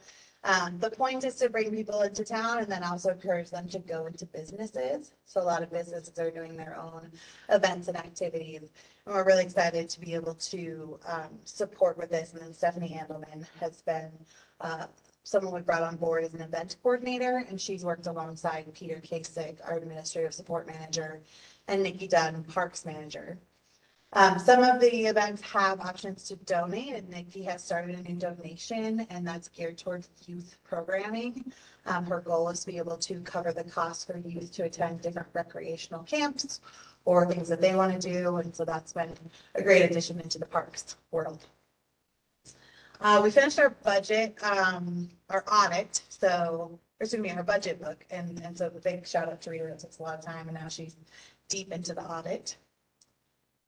We have a new sustainability coordinator. Her name is Leah Haney, and so she, I'm sure, will intersect with you all at some point in time or another. Erica Thorley is now the sustainability manager in the town of Erie. Reimagined destinations. We did wrap up reimagined destinations, and that was really town working on ways in which we can encourage responsible visitors. And we applied for another grant that was specific on branding and identity work. You know, when you think of Nederland, what do you think of? And oftentimes it is tied to a private event. And so being really mindful that Nederland has a lot to offer. And so what could our branding and identity look like? We're working on Trails Master Plan. We have lots of plans in the mix, but we're working on a Trails Master Plan update. We're also working on a housing needs assessment. So if you haven't had a chance, go on and look at that interpretive map. It's really cool. You can drop pins where you're like, housing should be built here. Don't build it here. Here's some comments we have for you. We also have a survey now that asks you a series of questions, and a lot of those questions are related to zoning. There's a whole section asking kind of people's thoughts about in the ADU section of code or yard and bulk, and so it would be great for the planning commission to weigh in. Of course, once all the surveys are done and the public outreach is done, we'll bring this to the planning commission because the goal is to then offer the board of trustees recommendations for code changes for how to ensure affordable or alternative housing. And that's all going to fall pretty much in chapter 16. It's on the town website, that survey. It's on the town website. It's also in your packet, a link to it to get to the website. Bohannon Houston is our consultant, and they have a dedicated website to the housing needs assessment. Oh, I know that one, but Yeah. the others. And the survey. So if you go on the Bohannon Houston website and you scroll down, you'll see the interactive map and the survey now. But we're also going to send out more email and some social media stuff, right? Oh, I got it. Yeah, I already looked, I saw that. Yeah, there's gonna be like 2 posts a week until, because we're having a meeting, April 4th, 6th, and that's gonna be here at the community center as well. So there will be social media posts going out about the survey, the interactive map, and that meeting. So tell your friends. I always have the public works update, and they're better at speaking to their world, so read it. But one just huge shout out, the town took over the rink facility effective January 1st. And the rink has never been able to stay open past March 1st. But this year the team was able to continue operations until March 5th, which I think is huge for the fact that this is the first time we've had the opportunity to run it. I do think that there's some value in putting the staff time behind the rink. So just a huge shout out to that group. I think that's most of it. The only thing I don't have in here is the police, the Boulder County Sheriff's Office. We're obviously in a contract. We are doing this option C level staffing, which has some like 50% coverage components. And so we believe the Board of Trustees will review that at their meeting next week. So next week's a big meeting for parking, police, hopefully. And then also we're looking to do a loan for some equipment financing, which would allow our streets team to do a better job at drainage and culvert and all of that. Thank you. It seems to me you've left out a very important update from staff that happened maybe yesterday. Didn't happen, yeah, so yesterday. Why it's not in the packet? It's not in the packet. Yesterday I defended my dissertation, my doctoral dissertation, and I am officially a doctorate of public administration. And 3 years of hard work, right? Yep, 3 years, yes. I enrolled in the doctoral program when I started as the town clerk. I just started here, and here I'm 3 years later. Good. In my spare time. Congratulations. My spare time. Thank you. Dr. Miranda, now to you. Yes. Okay, thank you. Any other business to be brought up? Roger? Well, Roger, and so on the 20, or excuse me, at the next board meeting, I mean, there's an annexation. Oh, my goodness, yes, sorry. There's an annexation town hall. Sam, you must forget. There's an annexation town hall from 6 to 8. So it's before the meeting. And the purpose of that meeting is to talk to the public about why we let the IGA expire, what our kind of philosophy or feeling was behind the annexation ordinance, get some feedback from the community about what you might like to see if we enter into another IGA, and just kind of talk about next steps. So the regular board meeting won't start until 8 o'clock that night, because we'll do the town hall first. So that's 2 hours? Yes. 2 hours, okay. All right. Steve, one more, and how about, because there was the group got together with Nicole on Monday, and, you know, in their updates, well, they sent us emails that were a bit out there about getting started on the comp plan, and other people are working on the comp plan. So where are we at on the comp plan, and what's this other group? The Board of Trustees gave direction to town staff to pursue the Energy and Mineral Grant through DOLA, which is a 50-50 match, and we're gonna go for it for the comprehensive plan. The application is due the first week of April. We would like to ideally start the comp plan process, assuming we're awarded early summer. That does take, it's about a year, I mean, it's a long process, but that will be, of course, led by, we're calling it a tiger team, we think, or some sort of making of different boards and commissions and community members. But we wanted to wait to form that board until we had a consultant, because we originally it was like 20 people on the board, and then it was, you know, 5, and what's the right number? So we feel like we need the subject matter experts to guide us through that. And the comp plan will also focus on the sub-area plan, being the central business district. Originally, we were obviously just focused on that. And the conversation on the 7th was really, yes, let's focus on the sub-area plan, but we have to update our comp plan. It's time. So the board said, go ahead and pursue the grant. So it's a 50-50 match. So $100,000 town is responsible for, and then DOLA the other 100. This town cost about $200,000. Okay. So no timeline yet on that. No, so we'll just need to apply first. Now, I don't expect to be denied funding, but we will have to apply. Okay, speaking of DOLA with Dr. Cog, Brenda has been working to try to set up a training for particularly us, the new planning commission members, and some of us that probably wouldn't hurt to have a refresher. You want to say a little bit about that as well? Yep, so at the April meeting, Dr. Cog representatives will come and do a brief, they've got a longer training that they've done, I don't know, yours was a couple hours.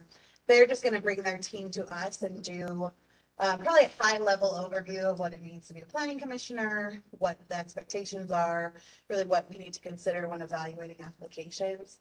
I know Attorney Madsen has done it for us, but this is just kind of another land use group coming forward.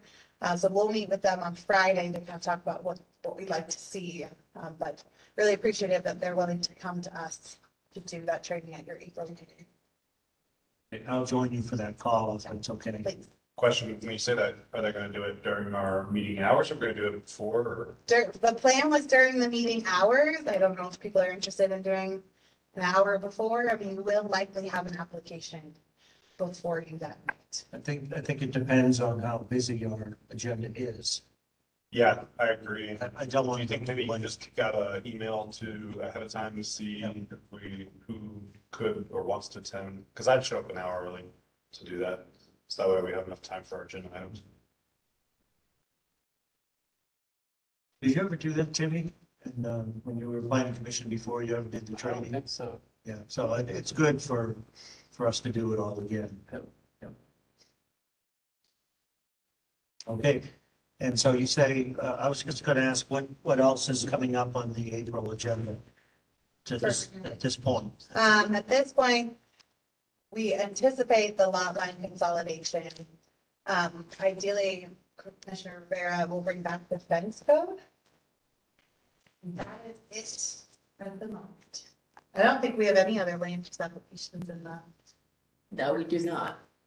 So if those are the only items, then we'll do the training as part of the regular meeting, otherwise we'll maybe, do it before, so. Okay, any other business, any other items to bring up, questions? If not? Motion to adjourn. Second. Third, fourth, I'm just gonna say, anyone opposed? seconds. Meeting adjourned at 10. Thank you, everyone. Thank you very good. Good discussion. Thanks. Good night, y'all. Good night. All right, Tom.